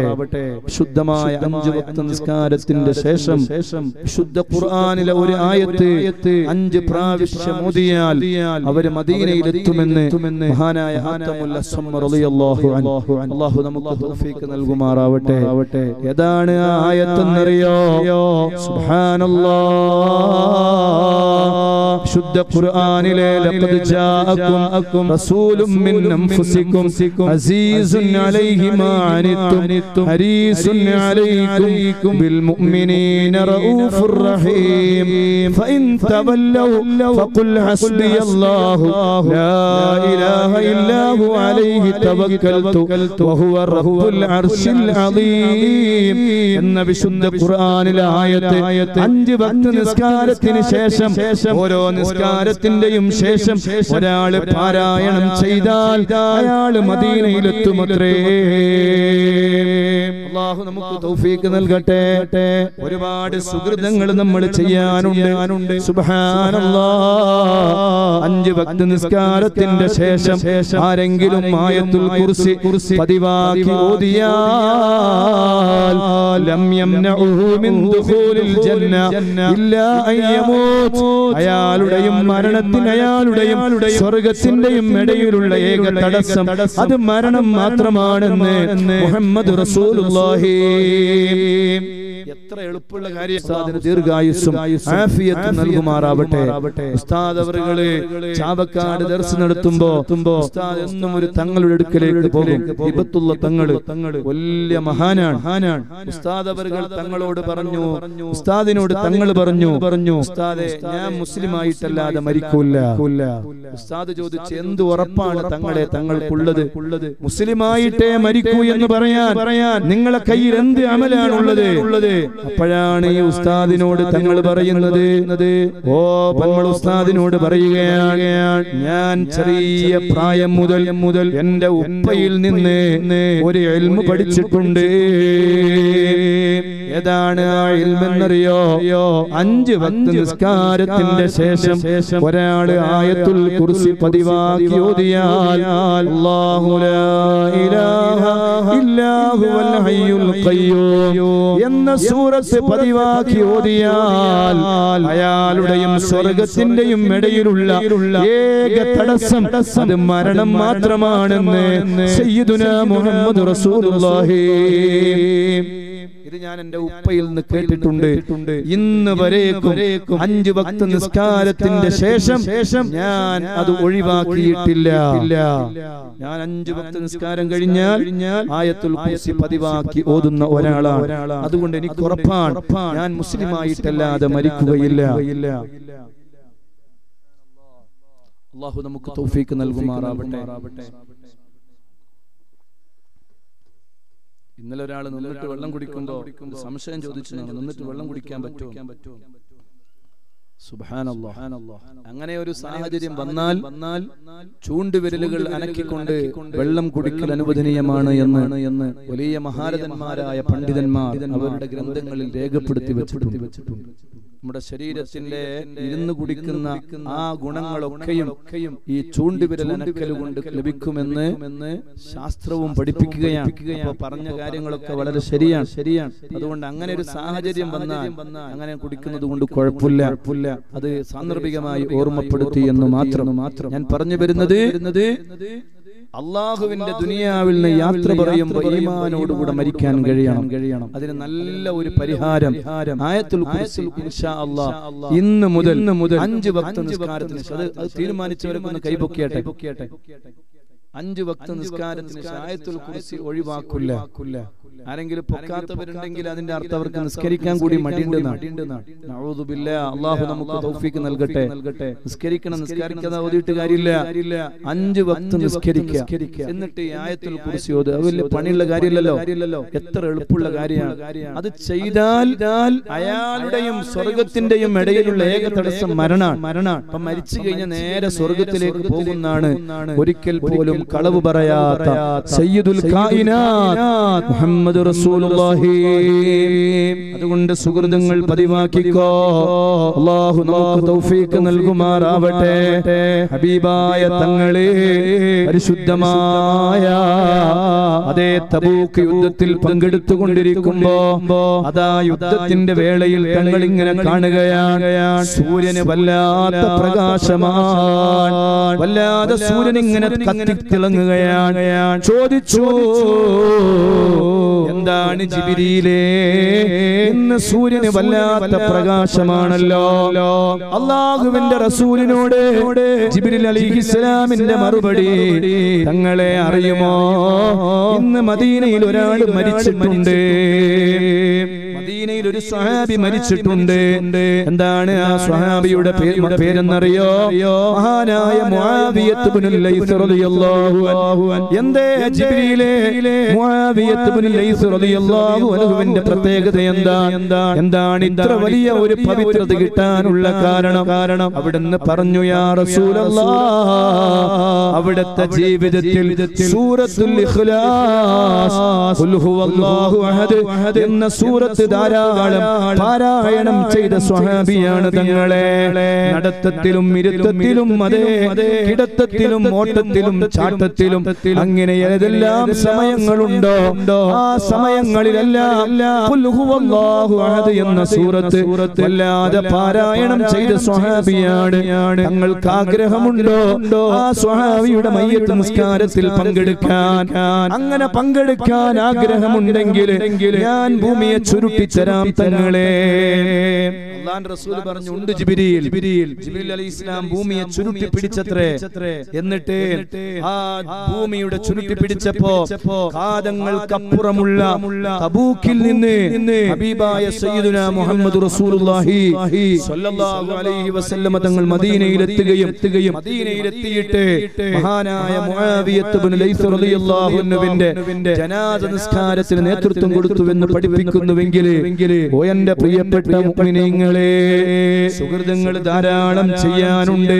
തപിക്കുന്ന ഖൽബുമായി നാഥനായ റബ്ബിലേക്ക് അടുത്തോ. ഒരൊറ്റ കാര്യം പറഞ്ഞ് ഞാൻ നിർത്തുകയാണ്. മഹാനായ മാസിൻ റളിയല്ലാഹു അൻഹു മദീനയിൽ ചെന്നാൽ ഒരു മല നമുക്ക് കാണാം. ആ മലയുടെ മുകളിലാണ് മഹാനായ മാസിൻ റളിയല്ലാഹു അൻഹുവിന്റെ ഖബറുള്ളത്. ആ സ്വഹാബിയെ ഓർക്കുമ്പോ വല്ലാതെ വേദനിക്കുന്ന സ്വഹാബിയാണ്. ഹബീബായ തങ്ങളോട് വന്ന് ഈ സ്വഹാബി വന്ന് പറയുകയാണ്, യാ റസൂലല്ലാഹ്, ഞാൻ വ്യഭിചരിച്ചു പോയി തങ്ങളെ, അല്ലാഹുവിന്റെ റസൂലിന് വല്ലാത്ത സ്നേഹമുള്ള ഇഷ്ടമുള്ള സ്വഹാബിയാണ്. അങ്ങനെ സംഭവിച്ചോ മാസിനെ? സംഭവിച്ചു തങ്ങളെ. സാക്ഷികളില്ലല്ലോ, പിന്നെന്തിനാണ് ഏറ്റുപറയുന്നത്? ഒന്ന്, അള്ളാഹുവിന്റെ മുന്നിൽ തൗബ ചെയ്തുകൂടെ? സാക്ഷികൾ ഉണ്ടാകുമ്പോഴല്ലേ അള്ളാഹിന്റെ ദീനിന്റെ നിയമം നടപ്പിലാക്കേണ്ടതുള്ളൂ. തെറ്റ് ചെയ്യുന്നത് കണ്ടാൽ അതിന് സാക്ഷികൾ വേണം. വ്യഭിചാര ആരോപണം വെറുതെ ഉന്നയിച്ചാൽ പോരാ, അതിന് സാക്ഷികൾ വേണം. സാക്ഷികൾ ഉണ്ടായാൽ വ്യഭിചരിച്ചവരെ കല്യാണം കഴിഞ്ഞവരാണെങ്കിൽ അവരെ എറിഞ്ഞു കൊല്ലണമെന്നാണ് അള്ളാഹിന്റെ തീരുമാനം. എറിഞ്ഞു കൊല്ലണം. അതല്ലെങ്കിലോ കല്യാണം കഴിയാത്തവരാണെങ്കിൽ അവരെ അടിയടിച്ച് 100 അടിയടിച്ച് അവരെ നാട് കിടത്തണമെന്നാണ് അല്ലാഹുവിന്റെ ദീനിന്റെ കൽപ്പന. പക്ഷേ മാസിൻ റളിയല്ലാഹു അൻഹുവിനോട് അല്ലാഹുവിന്റെ റസൂലിന് വല്ലാത്ത ഇഷ്ടമാണ്. ചോദിച്ചു, മാസിനെ, തെറ്റ് സംഭവിച്ചതാരെങ്കിലും കണ്ടിട്ടുണ്ടോ? ഇല്ല തങ്ങളെ. പക്ഷേ അല്ലാഹുവിന്റെ ദീനിന്റെ ശിക്ഷ എന്താണോ അതെനിക്ക് നടപ്പിലാക്കണം തങ്ങളെ. എന്റെ ഭാഗത്ത് നിന്ന് തെറ്റ് സംഭവിച്ചു പോയി യാ റസൂലല്ലാഹ്. തെറ്റുകൾ സംഭവിച്ചു പോകാൻ മനുഷ്യ സഹജമാണ്. ആരെങ്കിലും തെറ്റ് സംഭവിച്ചു പോയവരുണ്ടെങ്കിൽ അല്ലാഹുവിലേക്ക് കേരിച്ചു മടങ്ങണം കൂട്ടുകാരെ. തെറ്റുമായി ആഖിറത്തിലേക്ക് ചെന്നാൽ അല്ലാഹു നമ്മുടെ ആഖിബത്ത് നന്നാക്കി തരട്ടെ. മരിച്ച് വിട പറയുന്ന സമയം തെറ്റുകളില്ലാതെ റബ്ബിലേക്ക് നമുക്ക് പോകാൻ കഴിയണം. ഈ മാസിൻ റളിയല്ലാഹു അൻഹുവിന്റെ നിയമം നടപ്പിലാക്കാൻ പറയുകയാണ് സയ്യിദുനാ മുഹമ്മദ് റസൂലുള്ളാഹി. ശരീരം മണ്ണിലേക്ക് കുഴിച്ചിടുകയാണ്. അതേ മുഖം മാത്രം മുകളിൽ നിർത്തുകയാണ്. എന്നിട്ടതാ ആളുകൾ മഹാനായ മാസിൻ റളിയല്ലാഹു അൻഹുവിന്റെ ശരീരത്തിലേക്ക് കല്ലെടുത്തെറിയുന്നു. കല്ലെടുത്തെറിയുന്ന സമയത്ത് സുബ്ഹാനല്ലാഹ് മാസിൻ റളിയല്ലാഹു അൻഹു കരയാൻ തുടങ്ങി. റബ്ബേ, നീ എനിക്ക് പുറത്തു തരണേ അല്ലാഹ്, മാപ്പാക്കണേ അല്ലാഹ്. നിന്റെ ദീനിന്റെ തീരുമാനം ഞാൻ ഏറ്റുവാങ്ങുന്നത് ചെയ്ത തെറ്റ് പൊറുപ്പിക്കപ്പെടിക്കാനാണ് എന്ന് കരഞ്ഞ് അതാ ഏറുകൊണ്ട് ശരീരത്തിൽ രക്തം ഇങ്ങനെ ഒഴുകുകയാണ്. തല പൊട്ടിത്തെറിക്കുന്നു. ലോകത്തോട് വിട പറയുന്നു. മാസിൻ റളിയല്ലാഹു അൻഹുവിന്റെ ജനാസ അതേ കഫൻ ചെയ്ത് മദീന പള്ളിയിലേക്ക് കൊണ്ടുവരികയാണ്. ജനാസ നിസ്കരിക്കാൻ വേണ്ടി ഹബീബായ തങ്ങൾ മുന്നിലേക്ക് കയറി നിന്നപ്പോ ഉമർ ഇബ്നുൽ ഖത്താബ് റളിയല്ലാഹു അൻഹു വിളിക്കുന്നു, ഓ യാ റസൂലല്ലാഹ്, മാസിന്റെ മയ്യത്ത് നിസ്കരിക്കാൻ നിങ്ങൾ നേതൃത്വം നൽകുകയാണോ? തെറ്റ് ചെയ്ത ആളല്ലേ തങ്ങളെ? ഈ മാസിന്റെ മയ്യത്ത് നിങ്ങൾ എങ്ങനെയാണ് നിസ്കരിക്കുക? തെറ്റ് ചെയ്ത ആളുടെ മയ്യത്ത് നിസ്കാരത്തിന് തങ്ങൾ നേതൃത്വം കൊടുക്കാൻ പാടുണ്ടോ എന്ന് ചോദിച്ചപ്പോ കണ്ണിലൂടെ കണ്ണുനീർ വാർക്കുകയാ സയ്യിദുനാ മുഹമ്മദ് റസൂലുള്ളാഹി. അറിയുമോ ഉമർ തങ്ങളെ, ഈ മദീനയിലെ മുഴുവൻ ജനങ്ങളും തെറ്റ് ചെയ്തിട്ടുണ്ടെങ്കിലും അവരുടെ എല്ലാവരുടെയും പാപങ്ങൾ പൊറുക്കപ്പെടിക്കാൻ മാത്രമുള്ള വലിയ പാപമോചനമാണ് മാസിൻ റളിയല്ലാഹു അൻഹു നടത്തിയിട്ടുള്ളത്. മാസിൻ റളിയല്ലാഹു അൻഹുവിന്റെ തൗബയുണ്ടല്ലോ, അതിന്റെ കാഠിന്യമുണ്ടല്ലോ. ഈ മദീനയിലെ എല്ലാവരും തെറ്റ് ചെയ്തിട്ടുണ്ടെങ്കിലും അവരുടെ എല്ലാവരുടെയും പാപങ്ങൾ പുറത്തു കൊടുപ്പിക്കാൻ മാത്രമുള്ള വലിയ തൗബയാണ് സ്വഹാബ മുഹമ്മദ് റസൂലുള്ളാഹി. മർദങ്ങൾ കരയാൻ തുടങ്ങി. സുബ്ഹാനല്ലാഹ്, എത്ര വലിയ തൗബയാണ്! ഓ പ്രിയപ്പെട്ട കൂട്ടുകാരെ, ഉമ്മമാരെ, സഹോദരങ്ങളെ, തെറ്റുകൾ മനുഷ്യ സഹജമാണ്, സംഭവിച്ചു പോയിട്ടുണ്ടാവാം. റജബ് മാസമാണ്, അല്ലാഹുവിന്റെ മാസമാണ്, അല്ലാഹു വല്ലാതെ ഇഷ്ടപ്പെട്ട മാസമാണ്. ഈ മാസത്തിൽ തൗബ ചെയ്ത് അല്ലാഹുവിലേക്ക് അടുത്തോ? ഇല്ല, ഇനിയൊരു തെറ്റിലേക്ക് ഞാനില്ല, ഒരു തെറ്റിലേക്കും ഞാൻ നീങ്ങൂല്ല എന്ന നല്ല തീരുമാനത്തോടെ നന്നായിക്കോ, ഖൽബ് നന്നാക്കിക്കോ. അല്ലാഹു നമ്മുടെ ഹൃദയം നന്നാക്കി തരട്ടെ. പരിശുദ്ധമായ മദീനയിൽ ചെല്ലുമ്പോ ഉഹദ് മലയുടെ താഴെ 2 ഖബറുകൾ കാണാം. ആ 2 ഖബറിന്റെ ഉള്ളിൽ 4 മഹാന്മാർ കിടന്നുറങ്ങുന്നുണ്ട്. ഒരു ഖബറിന്റെ ഉള്ളിൽ ആരാണെന്നറിയോ? സയ്യിദുനാ ഹംസത്തുൽ ഖറാർ. ആ ഹംസ റളിയല്ലാഹു അൻഹുവിന്റെ കൂടെ വേറൊരു സഹാബി കിടന്നുറങ്ങുന്നുണ്ട്. സയ്യിദുനാ മുസ്അബ് ഇബ്നു ഉമൈർ. ആരാണ് മുസ്അബ് ഇബ്നു ഉമൈർ എന്നറിയോ? ഉമൈർ എന്ന വലിയ പണക്കാരന്റെ മകനാണ്. മക്കയിലെ വലിയ പണക്കാരനാണ്. സുബ്ഹാനല്ലാഹ്. ഒരു ദിവസം ഒരു വസ്ത്രം ധരിച്ചാൽ പിറ്റേ ദിവസം പുതിയ വസ്ത്രം ധരിക്കുന്ന വലിയ പണക്കാരനാണ്. കാണാൻ വലിയ ഭംഗിയുള്ള ചെറുപ്പക്കാരനാണ്. സുബ്ഹാനല്ലാഹ്. ആ സ്വഹാബിയെ കാണാൻ വേണ്ടി പല പെണ്ണുങ്ങളും മക്കയുടെ തെരുവീതികളിലേക്ക് ഇറങ്ങി നിൽക്കാറുണ്ട്. അത്രയും വലിയ സൗന്ദര്യമാണ്. കാണാൻ വളരെ ഭംഗിയുള്ള ചെറുപ്പക്കാരനാണ്. ഉഹദ് രണാങ്കളത്തിൽ വെച്ച് മുസ്അബ് റളിയല്ലാഹു അൻഹു മരിച്ചു പോയപ്പോ അല്ലാഹുവിന്റെ റസൂൽ മരിച്ചു എന്ന് പറയുന്ന ഒരു കിംവദന്തി ഉണ്ടായി. കാരണം മുസ്അബ് റളിയല്ലാഹു അൻഹുവിന്റെ മുഖം ഹബീബായ തങ്ങളുടെ മുഖം പോലത്തെ മുഖമാണ്. അതുകൊണ്ട് ആളുകൾ തെറ്റിദ്ധരിച്ചു പോയി ഹബീബായ തങ്ങൾ വഫാത്തായി എന്ന്. അപ്പോഴാണ് ഒരു പെണ്ണുങ്ങൾ ഓടി വരുന്നത്. എവിടെ എന്റെ റസൂലുള്ള എവിടെ? നോക്കുമ്പോ ആളുകൾ പറഞ്ഞു, ഒരു ജനാസ കാണിച്ചു കൊടുത്തിട്ട് പറഞ്ഞു, ഇതാരാണെന്ന് ചോദിക്കുമ്പോ നിങ്ങളുടെ ഭർത്താവാണ്. എനിക്കതറിയണ്ട. എന്റെ റസൂലുള്ളാഹിക്ക് വല്ലതും സംഭവിച്ചോ? സുബ്ഹാനല്ലാഹ്.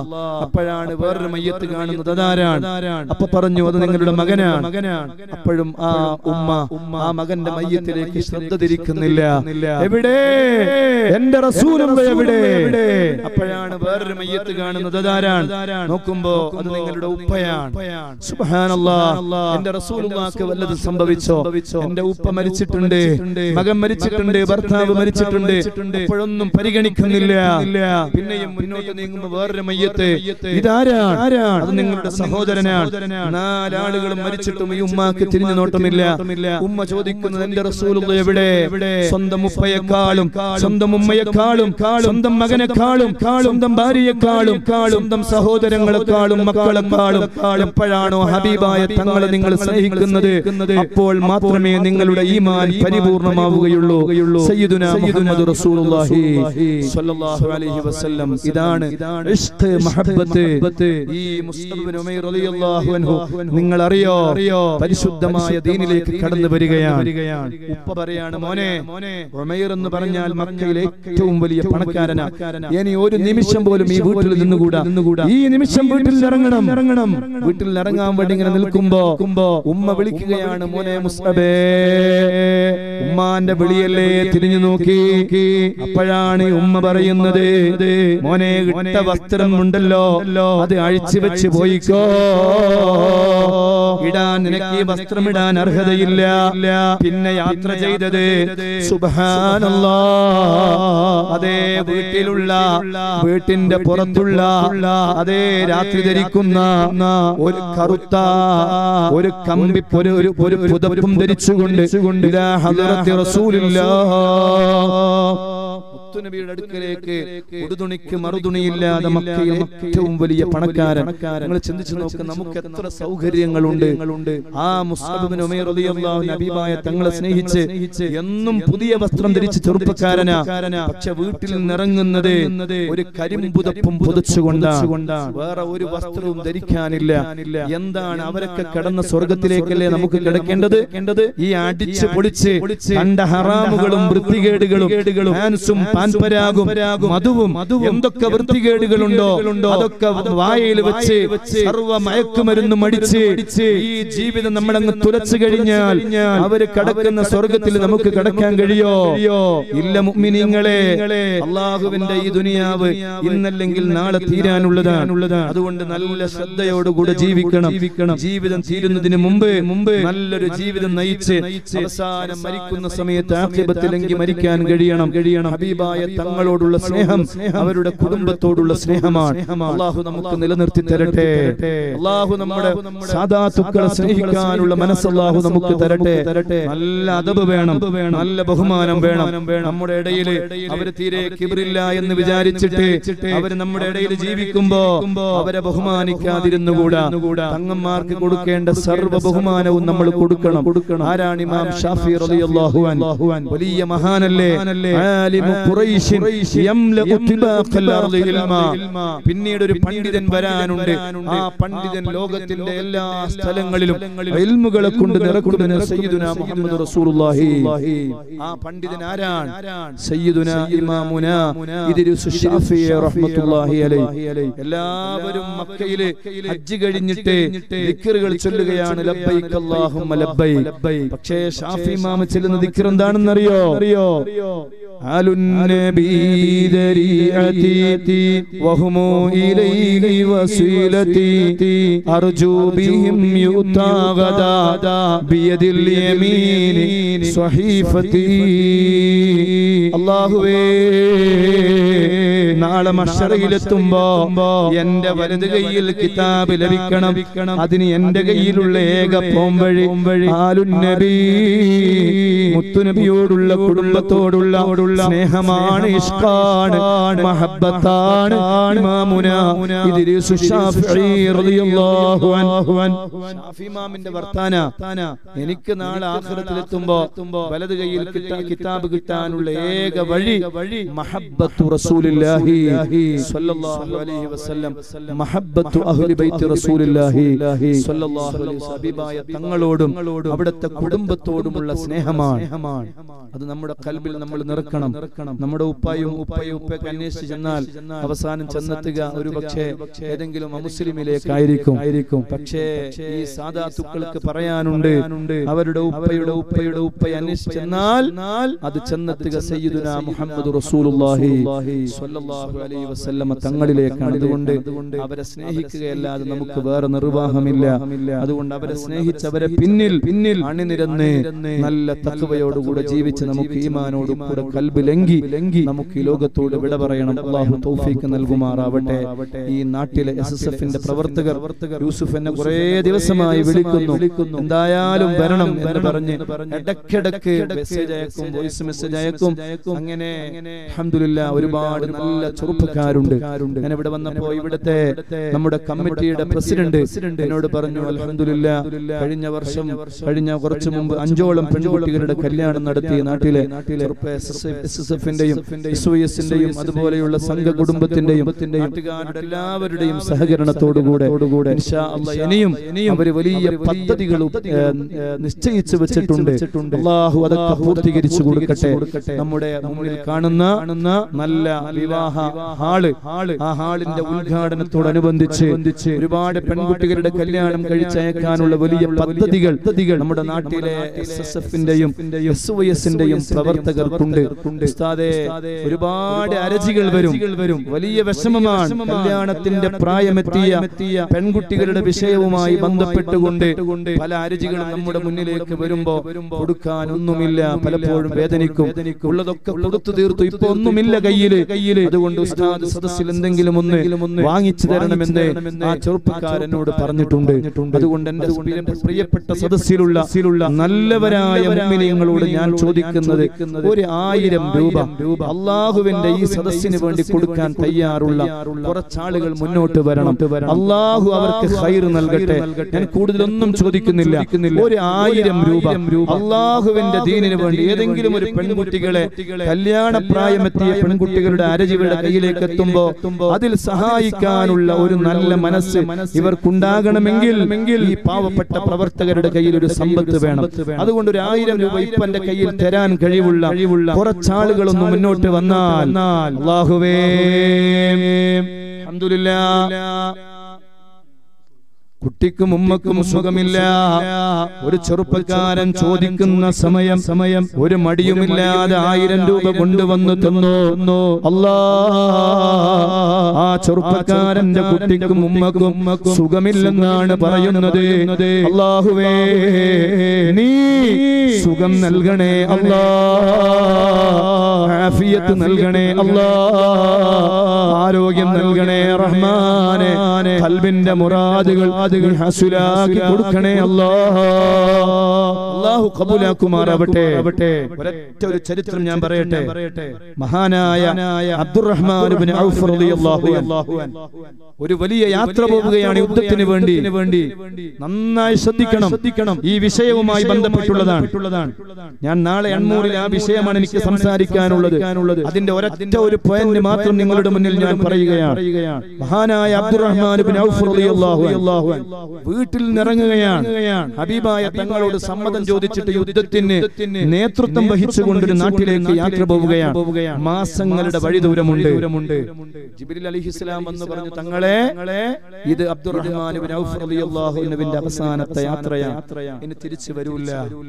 അബ്ദുറഹ്മാൻ ഇബ്നു ഔഫ് റളിയല്ലാഹു അൻഹുവിന് വലിയ ദുഃഖമായി, വല്ലാത്ത വേദന, വല്ലാത്ത പ്രയാസം. ഹബീബായ തങ്ങളുടെ മുഖത്തേക്ക് നോക്കലാണല്ലോ സഹാബത്തിന്റെ ഇഷ്ടം. പക്ഷേ മുത്തു റസൂലുള്ളാഹി തങ്ങൾ എങ്ങനെ വിട പറയും? കണ്ണിലൂടെ കണ്ണുനീർ വാർത്തുകൊണ്ട് മുത്തുനബിയോട് യാത്ര പറയുകയാണ്. കാരണം മക്കയിൽ നിന്ന് മദീനയിൽ നിന്ന് മക്ക പിടിച്ചടക്കി മക്കയിലേക്ക് മുത്തു റസൂലുള്ള ചെന്നപ്പോൾ തന്നെ അബ്ദുറഹ്മാൻ ഇബ്നു ഔഫ് റളിയല്ലാഹു അൻഹു കരയാണ്. കാരണം മക്ക മുത്തു റസൂലുള്ളാഹിന്റെ നാടാണ്. ആ മക്കയിൽ നിന്ന് മുത്തുനബി മദീനയിലേക്ക് മടങ്ങി വരൂലേ എന്നാണ് അബ്ദുറഹ്മാൻ ഇബ്നു ഔഫ് റളിയല്ലാഹു അൻഹുവിന്റെ പേടി. അൻസ്വാരിയായ സ്വഹാബിയാണ്, വലിയ പണക്കാരനാണ്. സുബ്ഹാനല്ലാഹ്. ആ മഹാനായ അബ്ദുറഹ്മാൻ ഇബ്നു ഔഫ് റളിയല്ലാഹു അൻഹു കരയുന്നത് എന്തിനാ? മക്കയിൽ മുത്തു റസൂലുള്ളാഹി തങ്ങളോട് വിട പറയുകയാണ്. ഇനി തിരിച്ചു വരുവോ ഇല്ല അല്ലാഹു അലം. ജിബ്രീൽ അലൈഹിസ്സലാം വന്നിട്ട് പറഞ്ഞു, തങ്ങളെ, അബ്ദുറഹ്മാൻ ഇബ്നു ഔഫ് റളിയല്ലാഹു അൻഹു അവസാനത്തെ യാത്രയാണ്, ഇനി തിരിച്ചു വരൂല. മുത്തു റസൂലുള്ളാഹി തങ്ങളുടെ കണ്ണിലൂടെ കണ്ണുനീർ വാർക്കാൻ തുടങ്ങി. പക്ഷേ അബ്ദുറഹ്മാൻ ഇബ്നു ഔഫ് റളിയല്ലാഹു അൻഹു യുദ്ധത്തിന് വേണ്ടി പോയി മാസങ്ങൾ കഴിഞ്ഞ് മദീനയിലേക്ക് തിരിച്ചു വരികയാണ്. അബ്ദുറഹ്മാൻ ഇബ്നു ഔഫ് റളിയല്ലാഹു അൻഹു അല്ലാഹുവിന്റെ റസൂലേ ജിബ്രീൽ അലൈഹിസ്സലാമിനെ വിളിച്ചു, ജിബ്രീലേ, കളവാണോ എന്നോട് പറഞ്ഞത്? നിങ്ങൾ കളവാണോ എന്നോട് പറഞ്ഞത്? അബ്ദുറഹ്മാൻ ഇബ്നു ഔഫ് റളിയല്ലാഹു അൻഹുവിന്റെ അവസാനത്തെ യാത്രയാണെന്നല്ലേ നിങ്ങൾ എന്നോട് പറഞ്ഞത്? മരിച്ചു പോകുമെന്നല്ലേ പറഞ്ഞത്? ജീവനോടെ തിരിച്ചു വന്നല്ലോ, നിങ്ങൾ എന്നോട് കളവ് പറഞ്ഞതാണോ? സുബ്ഹാനല്ലാഹ്. അല്ലാഹുവിന്റെ റസൂല് ജിബ്രീൽ അലൈഹിസ്സലാമിനോട് ചോദിക്കുന്നു, ജിബ്രീൽ, നിങ്ങൾ എന്നോട് കളവ് പറഞ്ഞതാണോ? ജിബ്രീൽ അലൈഹിസ്സലാമിന്റെ മറുപടി, അല്ല തങ്ങളെ, ഞാൻ കളവ് പറഞ്ഞതല്ല. ഉണ്ടായ സംഭവം എന്താണെന്ന് അബ്ദുറഹ്മാൻ ഇബ്നു ഔഫ് തങ്ങളോട് ചോദിച്ചു നോക്ക്. അബ്ദുറഹ്മാൻ ഇബ്നു ഔഫ് തങ്ങൾ റസൂലുള്ളാഹി വിളിച്ചു, ഇങ്ങോട്ട് വാ, എന്താ ഉണ്ടായത്? എന്താ സംഭവം? നിങ്ങൾ പോകുമ്പോൾ നിങ്ങൾ അവസാനത്തെ യാത്രയാണെന്നാണ് എന്നോട് ജിബ്രീൽ അലൈഹിസ്സലാം പറഞ്ഞത്. പക്ഷേ നിങ്ങൾ മരിക്കാതെ തിരിച്ചു വന്നിട്ടുണ്ടല്ലോ, എന്താണ് ഇതിന്റെ പിന്നിലുള്ള കാരണം? എന്താണ്? അബ്ദുറഹ്മാൻ ഇബ്നു ഔഫ് റളിയല്ലാഹു അൻഹു പറയാൻ, യാ റസൂലല്ലാഹ്, ഞങ്ങൾ ഇങ്ങനെ യാത്ര പോവുകയാണ്, ഒരുപാട് ദൂരം യാത്ര ചെയ്തു, കയ്യിലുള്ള ഭക്ഷണങ്ങൾ തീർന്നു തങ്ങളെ. അങ്ങനെ ഭക്ഷണം തീർന്നപ്പോ ഞങ്ങൾ എന്ത് ചെയ്തെന്നറിയോ? സുബ്ഹാനല്ലാഹ്. ഞങ്ങൾ ഇങ്ങനെ ശ്രദ്ധിക്കുന്ന സമയം ഒരു മലയുടെ മുകളിൽ നിന്ന് ഒരു ചെറിയ പ്രകാശം കാണുകയാണ്. ആ പ്രകാശം കണ്ട വഴിയിലേക്ക് ഞങ്ങൾ ഇങ്ങനെ നടന്നു പോകുമ്പോ ആ വീട്ടില് ഒരു വയസ്സായ ഉമ്മയുണ്ട്. യാ റസൂലല്ലാഹ്, ആ ഉമ്മാനോട് ഞങ്ങൾ പറഞ്ഞു, ഉമ്മ, ഞങ്ങൾ മദീനയിൽ നിന്ന് വരുന്നവരാണ്, മുത്തുനബിയുടെ അടുക്കൽ നിന്ന് വരുന്നവരാണ്. ഇതങ്ങ് കേട്ടപ്പോ ഉമ്മക്ക് വല്ലാത്ത സന്തോഷം. അതേ, മുത്തുനബിയെ കണ്ടവരാണല്ലോ, അതുകൊണ്ട് നിങ്ങൾ അല്പസമയം ഇവിടെ ഇരിക്കണമെന്ന് പറഞ്ഞ് നല്ല വിഭവസമൃദ്ധമായ ഭക്ഷണം ഞങ്ങൾക്ക് ഒരുക്കി തന്നു തങ്ങളെ. ഭക്ഷണം ഇങ്ങനെ മുന്നിൽ കൊണ്ടുവന്ന് വെച്ചപ്പോ ഞങ്ങൾ ചോദിച്ചു, ഉമ്മ, ഇത് നിങ്ങൾ ഒറ്റയ്ക്ക് ഉണ്ടാക്കിയതാണോ? അത്രയും നല്ല ഭക്ഷണം, ഒരുപാട് വിഭവങ്ങളുണ്ട്, ഉമ്മ, നിങ്ങൾ ഇത് ഒറ്റയ്ക്ക് ഉണ്ടാക്കിയതാണോ? ഉമ്മ പറഞ്ഞു, അല്ല മക്കളെ,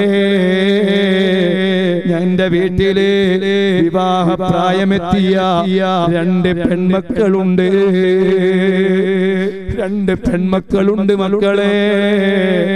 ആ മക്കള് കല്യാണം കഴിയേണ്ട പ്രായം കഴിഞ്ഞു. അവർക്കൊരു പുതിയ പിള്ളയുടെ കൂടെ ജീവിക്കാൻ ആശയുണ്ടല്ലോ.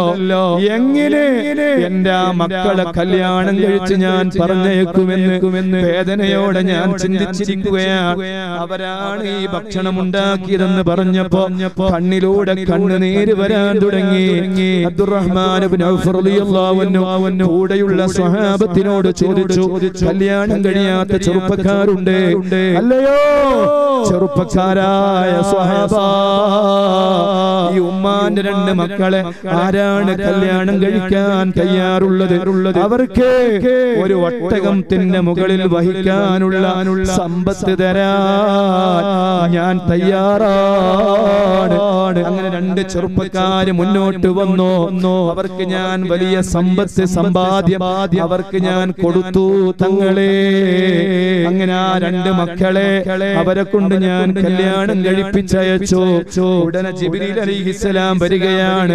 യാ റസൂലല്ലാഹ്, 2 പെൺമക്കളെ കല്യാണം കഴിച്ചു കൊടുത്തയക്കാനുള്ള സമ്പത്ത് ഈ അബ്ദുറഹ്മാൻ ഇബ്നു ഔഫ് റളിയല്ലാഹു അൻഹു ചെലവഴിച്ചപ്പോ അല്ലാഹ് എന്നെ വിളിച്ചു പറയുകയാണ്, ഇസ്രായീൽ അലൈഹിസ്സലാം എന്ന് പറയുകയാണ്, യാ റസൂലല്ലാഹ്, എന്നെ അല്ലാഹ് വിളിക്കുകയാണ്. അബ്ദുറഹ്മാൻ ഇബ്നു ഔഫ് റളിയല്ലാഹു അൻഹുവിന് ദീർഘായുസ് കൊടുക്കണേ, പെട്ടെന്ന് തിരിച്ചു വിളിക്കല്ല. പിന്നീട് എത്ര കാലം അബ്ദുറഹ്മാൻ ഇബ്നു ഔഫ് റളിയല്ലാഹു അൻഹു ആരോഗ്യത്തോടെ ജീവിച്ചു. എന്റെ മുഅ്മിനീങ്ങളെ, മരണം നിശ്ചയിച്ച സ്ഥലത്ത് വെച്ച് ദീർഘായുസ് കൊടുക്കാനുള്ള കാരണം അല്ലാഹുവിന്റെ ദീനിനെ സഹായിച്ചതാണ്. വിവാഹ പ്രായമെത്തിയ 2 പെൺമക്കളെ കല്യാണം കഴിച്ച് പറഞ്ഞയച്ചതാണ്. അതുകൊണ്ട് അല്ലാഹ് തന്ന സമ്പത്തല്ലേ അല്ലാഹുവിന്റെ ദീനിന് വേണ്ടി കൊടുത്തുകൂടെ? വിവാഹ പ്രായമെത്തിയ പെൺമക്കൾക്കല്ലേ ഇത് കൊടുക്കാനുള്ളത്? അതുകൊണ്ട് നാട്ടുകാരായ നിങ്ങൾ എടുത്ത തീരുമാനങ്ങൾ നല്ല നിലയ്ക്ക് ഇൻഷാ അല്ലാഹ് ഈ ഓഡിറ്റോറിയത്തിന്റെ ഉദ്ഘാടനത്തോടനുബന്ധിച്ച് ബഹുമാനപ്പെട്ട ശൈഖുനാ കാന്തപുരം ഉസ്താദിന്റെ നേതൃത്വത്തിൽ വലിയ ഒരു സമൂഹ വിവാഹം തന്നെ നടത്താൻ അല്ലാഹ് ഈ നാട്ടിലെ നല്ലവരായ പ്രവർത്തകർക്ക് നീ തൗഫീഖ് നൽകണേ അല്ലാഹ്. اللهم صل على سيدنا محمد وعلى آل سيدنا ومولانا محمد. റഹ്മാനും റഹീമുമായ രാജസയ്യിദായ മലിക്കുൽ ജബ്ബാറായ അല്ലാഹ്, സാധുക്കളാണ് റഹ്മാനെ, ദോഷികളാണ് അല്ലാഹ്. വളരെ വിദൂരതയിലേക്ക് വന്ന റബ്ബേ, 2 ദിവസം ഈ നാട്ടുകാരുടെ കൂടെ കഴിഞ്ഞു. അല്ലാഹുവേ, നല്ല SSFന്റെ പ്രവർത്തകരും നല്ല ദീനിനെ സ്നേഹിക്കുന്ന ഒരുപാട് ഉപ്പമാരും ഉമ്മമാരുമുള്ള നല്ല നാടാണ് അല്ലാഹുവേ. നീ ബറക്കത്തുള്ള നാടാക്കണേ അല്ലാഹ്, ഇസ്സത്തുള്ള നാടാക്കണേ അല്ലാഹ്, അന്തസ്സുള്ള നാടാക്കണേ റഹ്മാനെ. ഖിയാമത്ത് നാൾ വരെ സുന്നത്ത് ജമാഅത്തിന്റെ നാടാക്കണേ അല്ലാഹ്. ഒരൊറ്റ ബിദ്അത്തിന്റെ കക്ഷി പോലും ഈ മണ്ണിൽ നിന്ന് മുളച്ചു പൊന്തുന്ന ഒരു അവസ്ഥ നീ നൽകല്ലേ അല്ലാഹ്. അല്ലാഹുവേ, ജീവിതകാലം അത്രയും നിന്റെ ദീനിന് ഖിദ്മത്ത് ചെയ്യുന്ന നല്ല സുന്നത്ത് ജമാഅത്തിന്റെ പ്രവർത്തകരാക്കി നീ മാറ്റണേ അല്ലാഹ്. അറിഞ്ഞും അറിയാതെയും രഹസ്യവും പരസ്യവുമായി ചെയ്തു പോയ എല്ലാ തെറ്റുകുറ്റങ്ങളും നിന്റെ മഹ്ലായ ഫദ്ൽ കൊണ്ട് നീ വിട്ടുപുറത്ത് മാപ്പ് നൽകണേ റഹ്മാനെ. അല്ലാഹുവേ, ഒരുപാട് പ്രയാസങ്ങളും വേദനകളും ഞങ്ങൾ കേൾക്കുകയാണ്.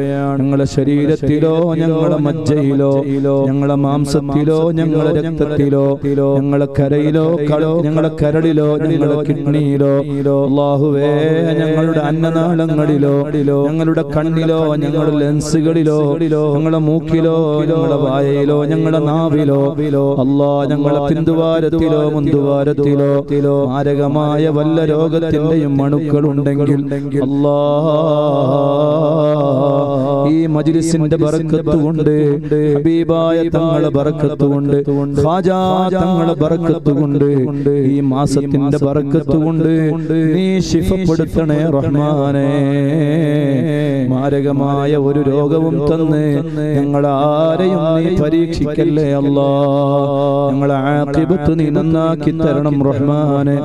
ജീവിക്കുന്ന കാലമത്രയും ഇസ്സത്തോടെ അന്തസ്സോടെ അഭിമാനത്തോടെ ജീവിക്കാൻ ഞങ്ങൾക്ക് നീ തൗഫീഖ് നൽകണേ റഹ്മാനേ. ഞങ്ങൾക്ക് നീ തൗഫീഖ് നൽകണേ അല്ലാഹുവേ. ഒരു സ്ഥലത്തും ഞങ്ങളെ നീ പരാജയപ്പെടുത്തല്ലേ അല്ലാഹ്. ഒരാളുടെ മുന്നിലും ഞങ്ങളെ നീ വഷളാക്കല്ലേ അല്ലാഹ്. അല്ലാഹുവേ ഞങ്ങളെ കൈകളെ നീ ഖായിബാക്കി മടക്കല്ലേ അല്ലാഹുവേ. ഈ പരിശുദ്ധമായ മജ്ലിസിലേക്ക് ചോദിച്ചപ്പോ ഒരു മടിയുമില്ലാതെ മജ്ലിസിനെ സഹായിച്ചവർ, വലിയ വലിയ സംഭാവനകൾ തന്നവർ അല്ലാഹുവേ, അവരുടെ മുറാദുകളെ നീ ഹാസിലാക്കണേ അല്ലാഹ്. സാധുവായ എന്റെ ഉപ്പയടക്കം എന്റെ സഹോദരിയടക്കം ഈ സദസ്സിലുള്ള പലരുടെയും ഉപ്പമാരും ഉമ്മമാരും സഹോദരിമാരും സഹോദരന്മാരും മക്കളും ഭാര്യമാരും ഭർത്താക്കന്മാരും പലരും ഖബറിലുണ്ട് അല്ലാഹ്. അവരെ ഖബർ നീ സ്വർഗമാക്കണേ റഹ്മാനേ. എല്ലാ ദോഷങ്ങളും നീ പുറത്തു കൊടുക്കണേ അല്ലാഹുവേ. ഞങ്ങളുടെ പ്രിയപ്പെട്ട ഉസ്താദുമാർ, വിശിഷ്യ ശൈഖുനാ കാന്തപുരം ഉസ്താദ്, നീ ദീർഘായുസ്സ് നൽകണേ അല്ലാഹ്. ആഫിയത്ത് നൽകണേ അല്ലാഹ്. ആരോഗ്യം നൽകണേ റഹ്മാനേ.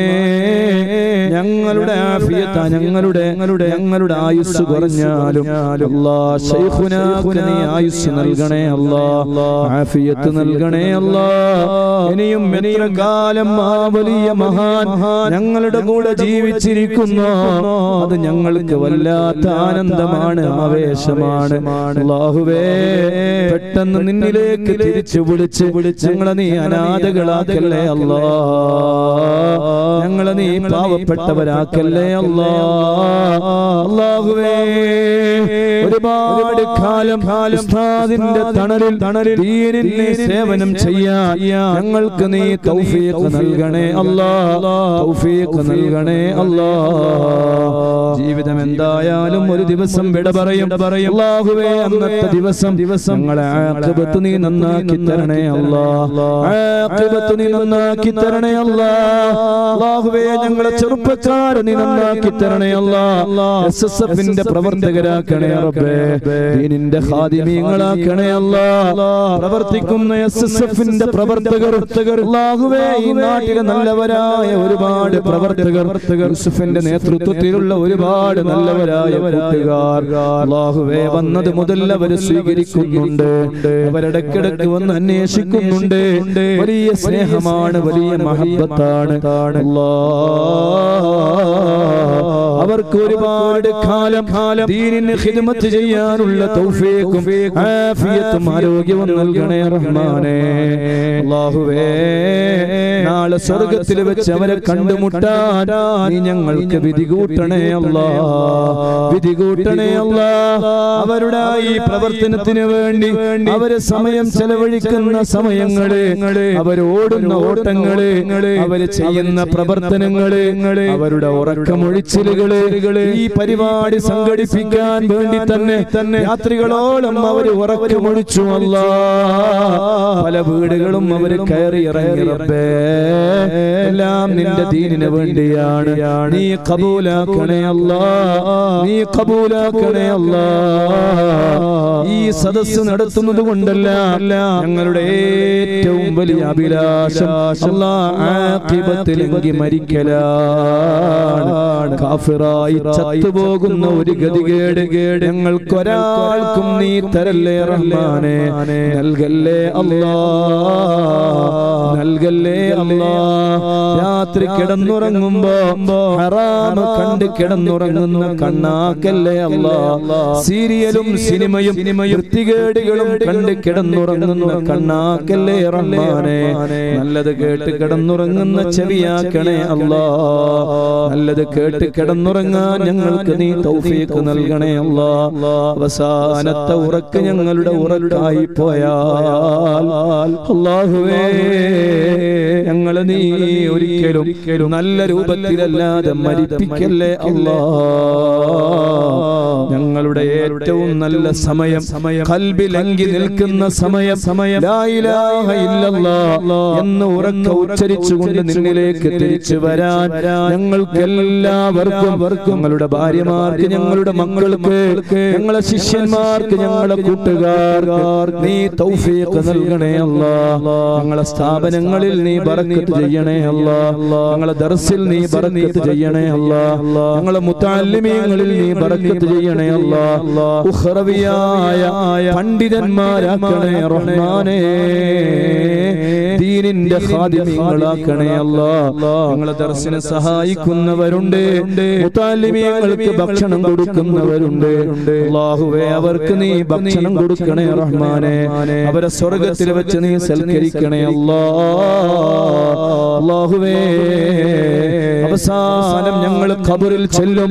ആരുമില്ലാത്ത ഖബറിൽ ഞങ്ങൾ ചെല്ലുമ്പോ ഒറ്റക്ക് ഞങ്ങൾ കിടക്കുന്ന ഖബറാണ്, ആരുമില്ലാത്ത ഖബറാണ്. അവസാനമായി നിന്നോട് പറയാനുള്ളത് ആ ഖബറിൽ കൊണ്ടുപോയി ഞങ്ങളെ കിടത്തിയതിനു ശേഷം ഞങ്ങളുടെ അടുക്കലേക്ക് മലക്കുകൾ വരും, ചോദ്യങ്ങൾ ചോദിക്കും. ഒറ്റക്കാണ് റബ്ബേ. ആ ചോദ്യങ്ങളെല്ലാം കഴിഞ്ഞ് മറുപടി പറഞ്ഞാലും പറഞ്ഞില്ലെങ്കിലും അവസാനത്തെ ഒരു ചോദ്യമുണ്ട്. കരളായ സ്നേഹനിധിയായ മുത്തു മുഹമ്മദ് മുസ്തഫ സ്വല്ലല്ലാഹു അലൈഹി വസല്ലമ തങ്ങളെ കാണിച്ചുകൊണ്ട് ഇത് ആരാണെന്ന് ചോദിക്കുമ്പോ ഹാദാ മുഹമ്മദ് റസൂലുള്ളാഹി സ്വല്ലല്ലാഹു അലൈഹി വസല്ലം എന്ന് മറുപടി പറയാൻ ഞങ്ങൾക്ക് നീ തൗഫീഖ് നൽകണേ അല്ലാഹ്. നൗമത്തൽ അറൂസ്, പുതിയ കിടന്നുറങ്ങും പോലെ നിന്റെ ഖബറിൽ നീ വിശ്രമിച്ചോ മോനെ എന്ന് മലക്കുകൾ പറയുന്ന ഒരു സാഹചര്യം ഞങ്ങൾക്ക് ഖബറിൽ നീ നൽകണേ അല്ലാഹ്. അവസാനം ഞങ്ങളെ എല്ലാവരെയും ഇതുപോലെ നാളെ സ്വർഗ്ഗത്തിൽ വെച്ച് നീ ഒരുമിച്ച് കൂട്ടിത്തരണേ അല്ലാഹ്. ഒരു ഭാഗത്ത് റസൂലുള്ളാഹി തങ്ങൾ അമ്പിയാക്കളാകുന്ന സർവ്വ അമ്പിയാ മുർസലുകളും സ്വഹാബത്ത് ഔലിയാക്കൾ എല്ലാവരും ഒരുമിച്ച് കൂടിയ സദസ്സിൽ റബ്ബേ അവരുടെ ഖാദിമീങ്ങളാക്കി ഞങ്ങളെ നീ ഒരുമിച്ച് കൂട്ടണേ അല്ലാഹ്. തങ്ങളുടെ നേതൃത്വത്തിൽ നടക്കുന്ന സ്ഥാപനത്തിലെ മക്കൾ അൽഹംദുലില്ലാഹ് നല്ല അച്ചടക്കമുള്ള മക്കളാണ്. അല്ലാഹുവേ നല്ല ദീന് പഠിക്കുന്ന ധാരാളം മക്കൾ അവിടെ പഠിക്കുന്നുണ്ടെന്ന് അറിഞ്ഞു അൽഹംദുലില്ലാഹ്. അതുപോലെ നമ്മുടെ സദസ്സ് ഒരുപാട് ഉമ്മമാര്, സഹോദരിമാര്, നമ്മുടെ ഭാര്യമാര്, നമ്മുടെ പെൺമക്കള്, നമ്മുടെ പെങ്ങന്മാര് എല്ലാവരെയും നാളെ ഫാത്തിമ ഉമ്മ റളിയല്ലാഹു അൻഹയുടെ കൂടെ സ്വർഗ്ഗത്തിൽ നീ കടത്തണേ اللهم ربنا آتنا في الدنيا حسنة وفي الآخرة حسنة وقنا عذاب النار. ربنا تقبل منا إنك أنت السميع العليم وتب علينا إنك أنت التواب الرحيم.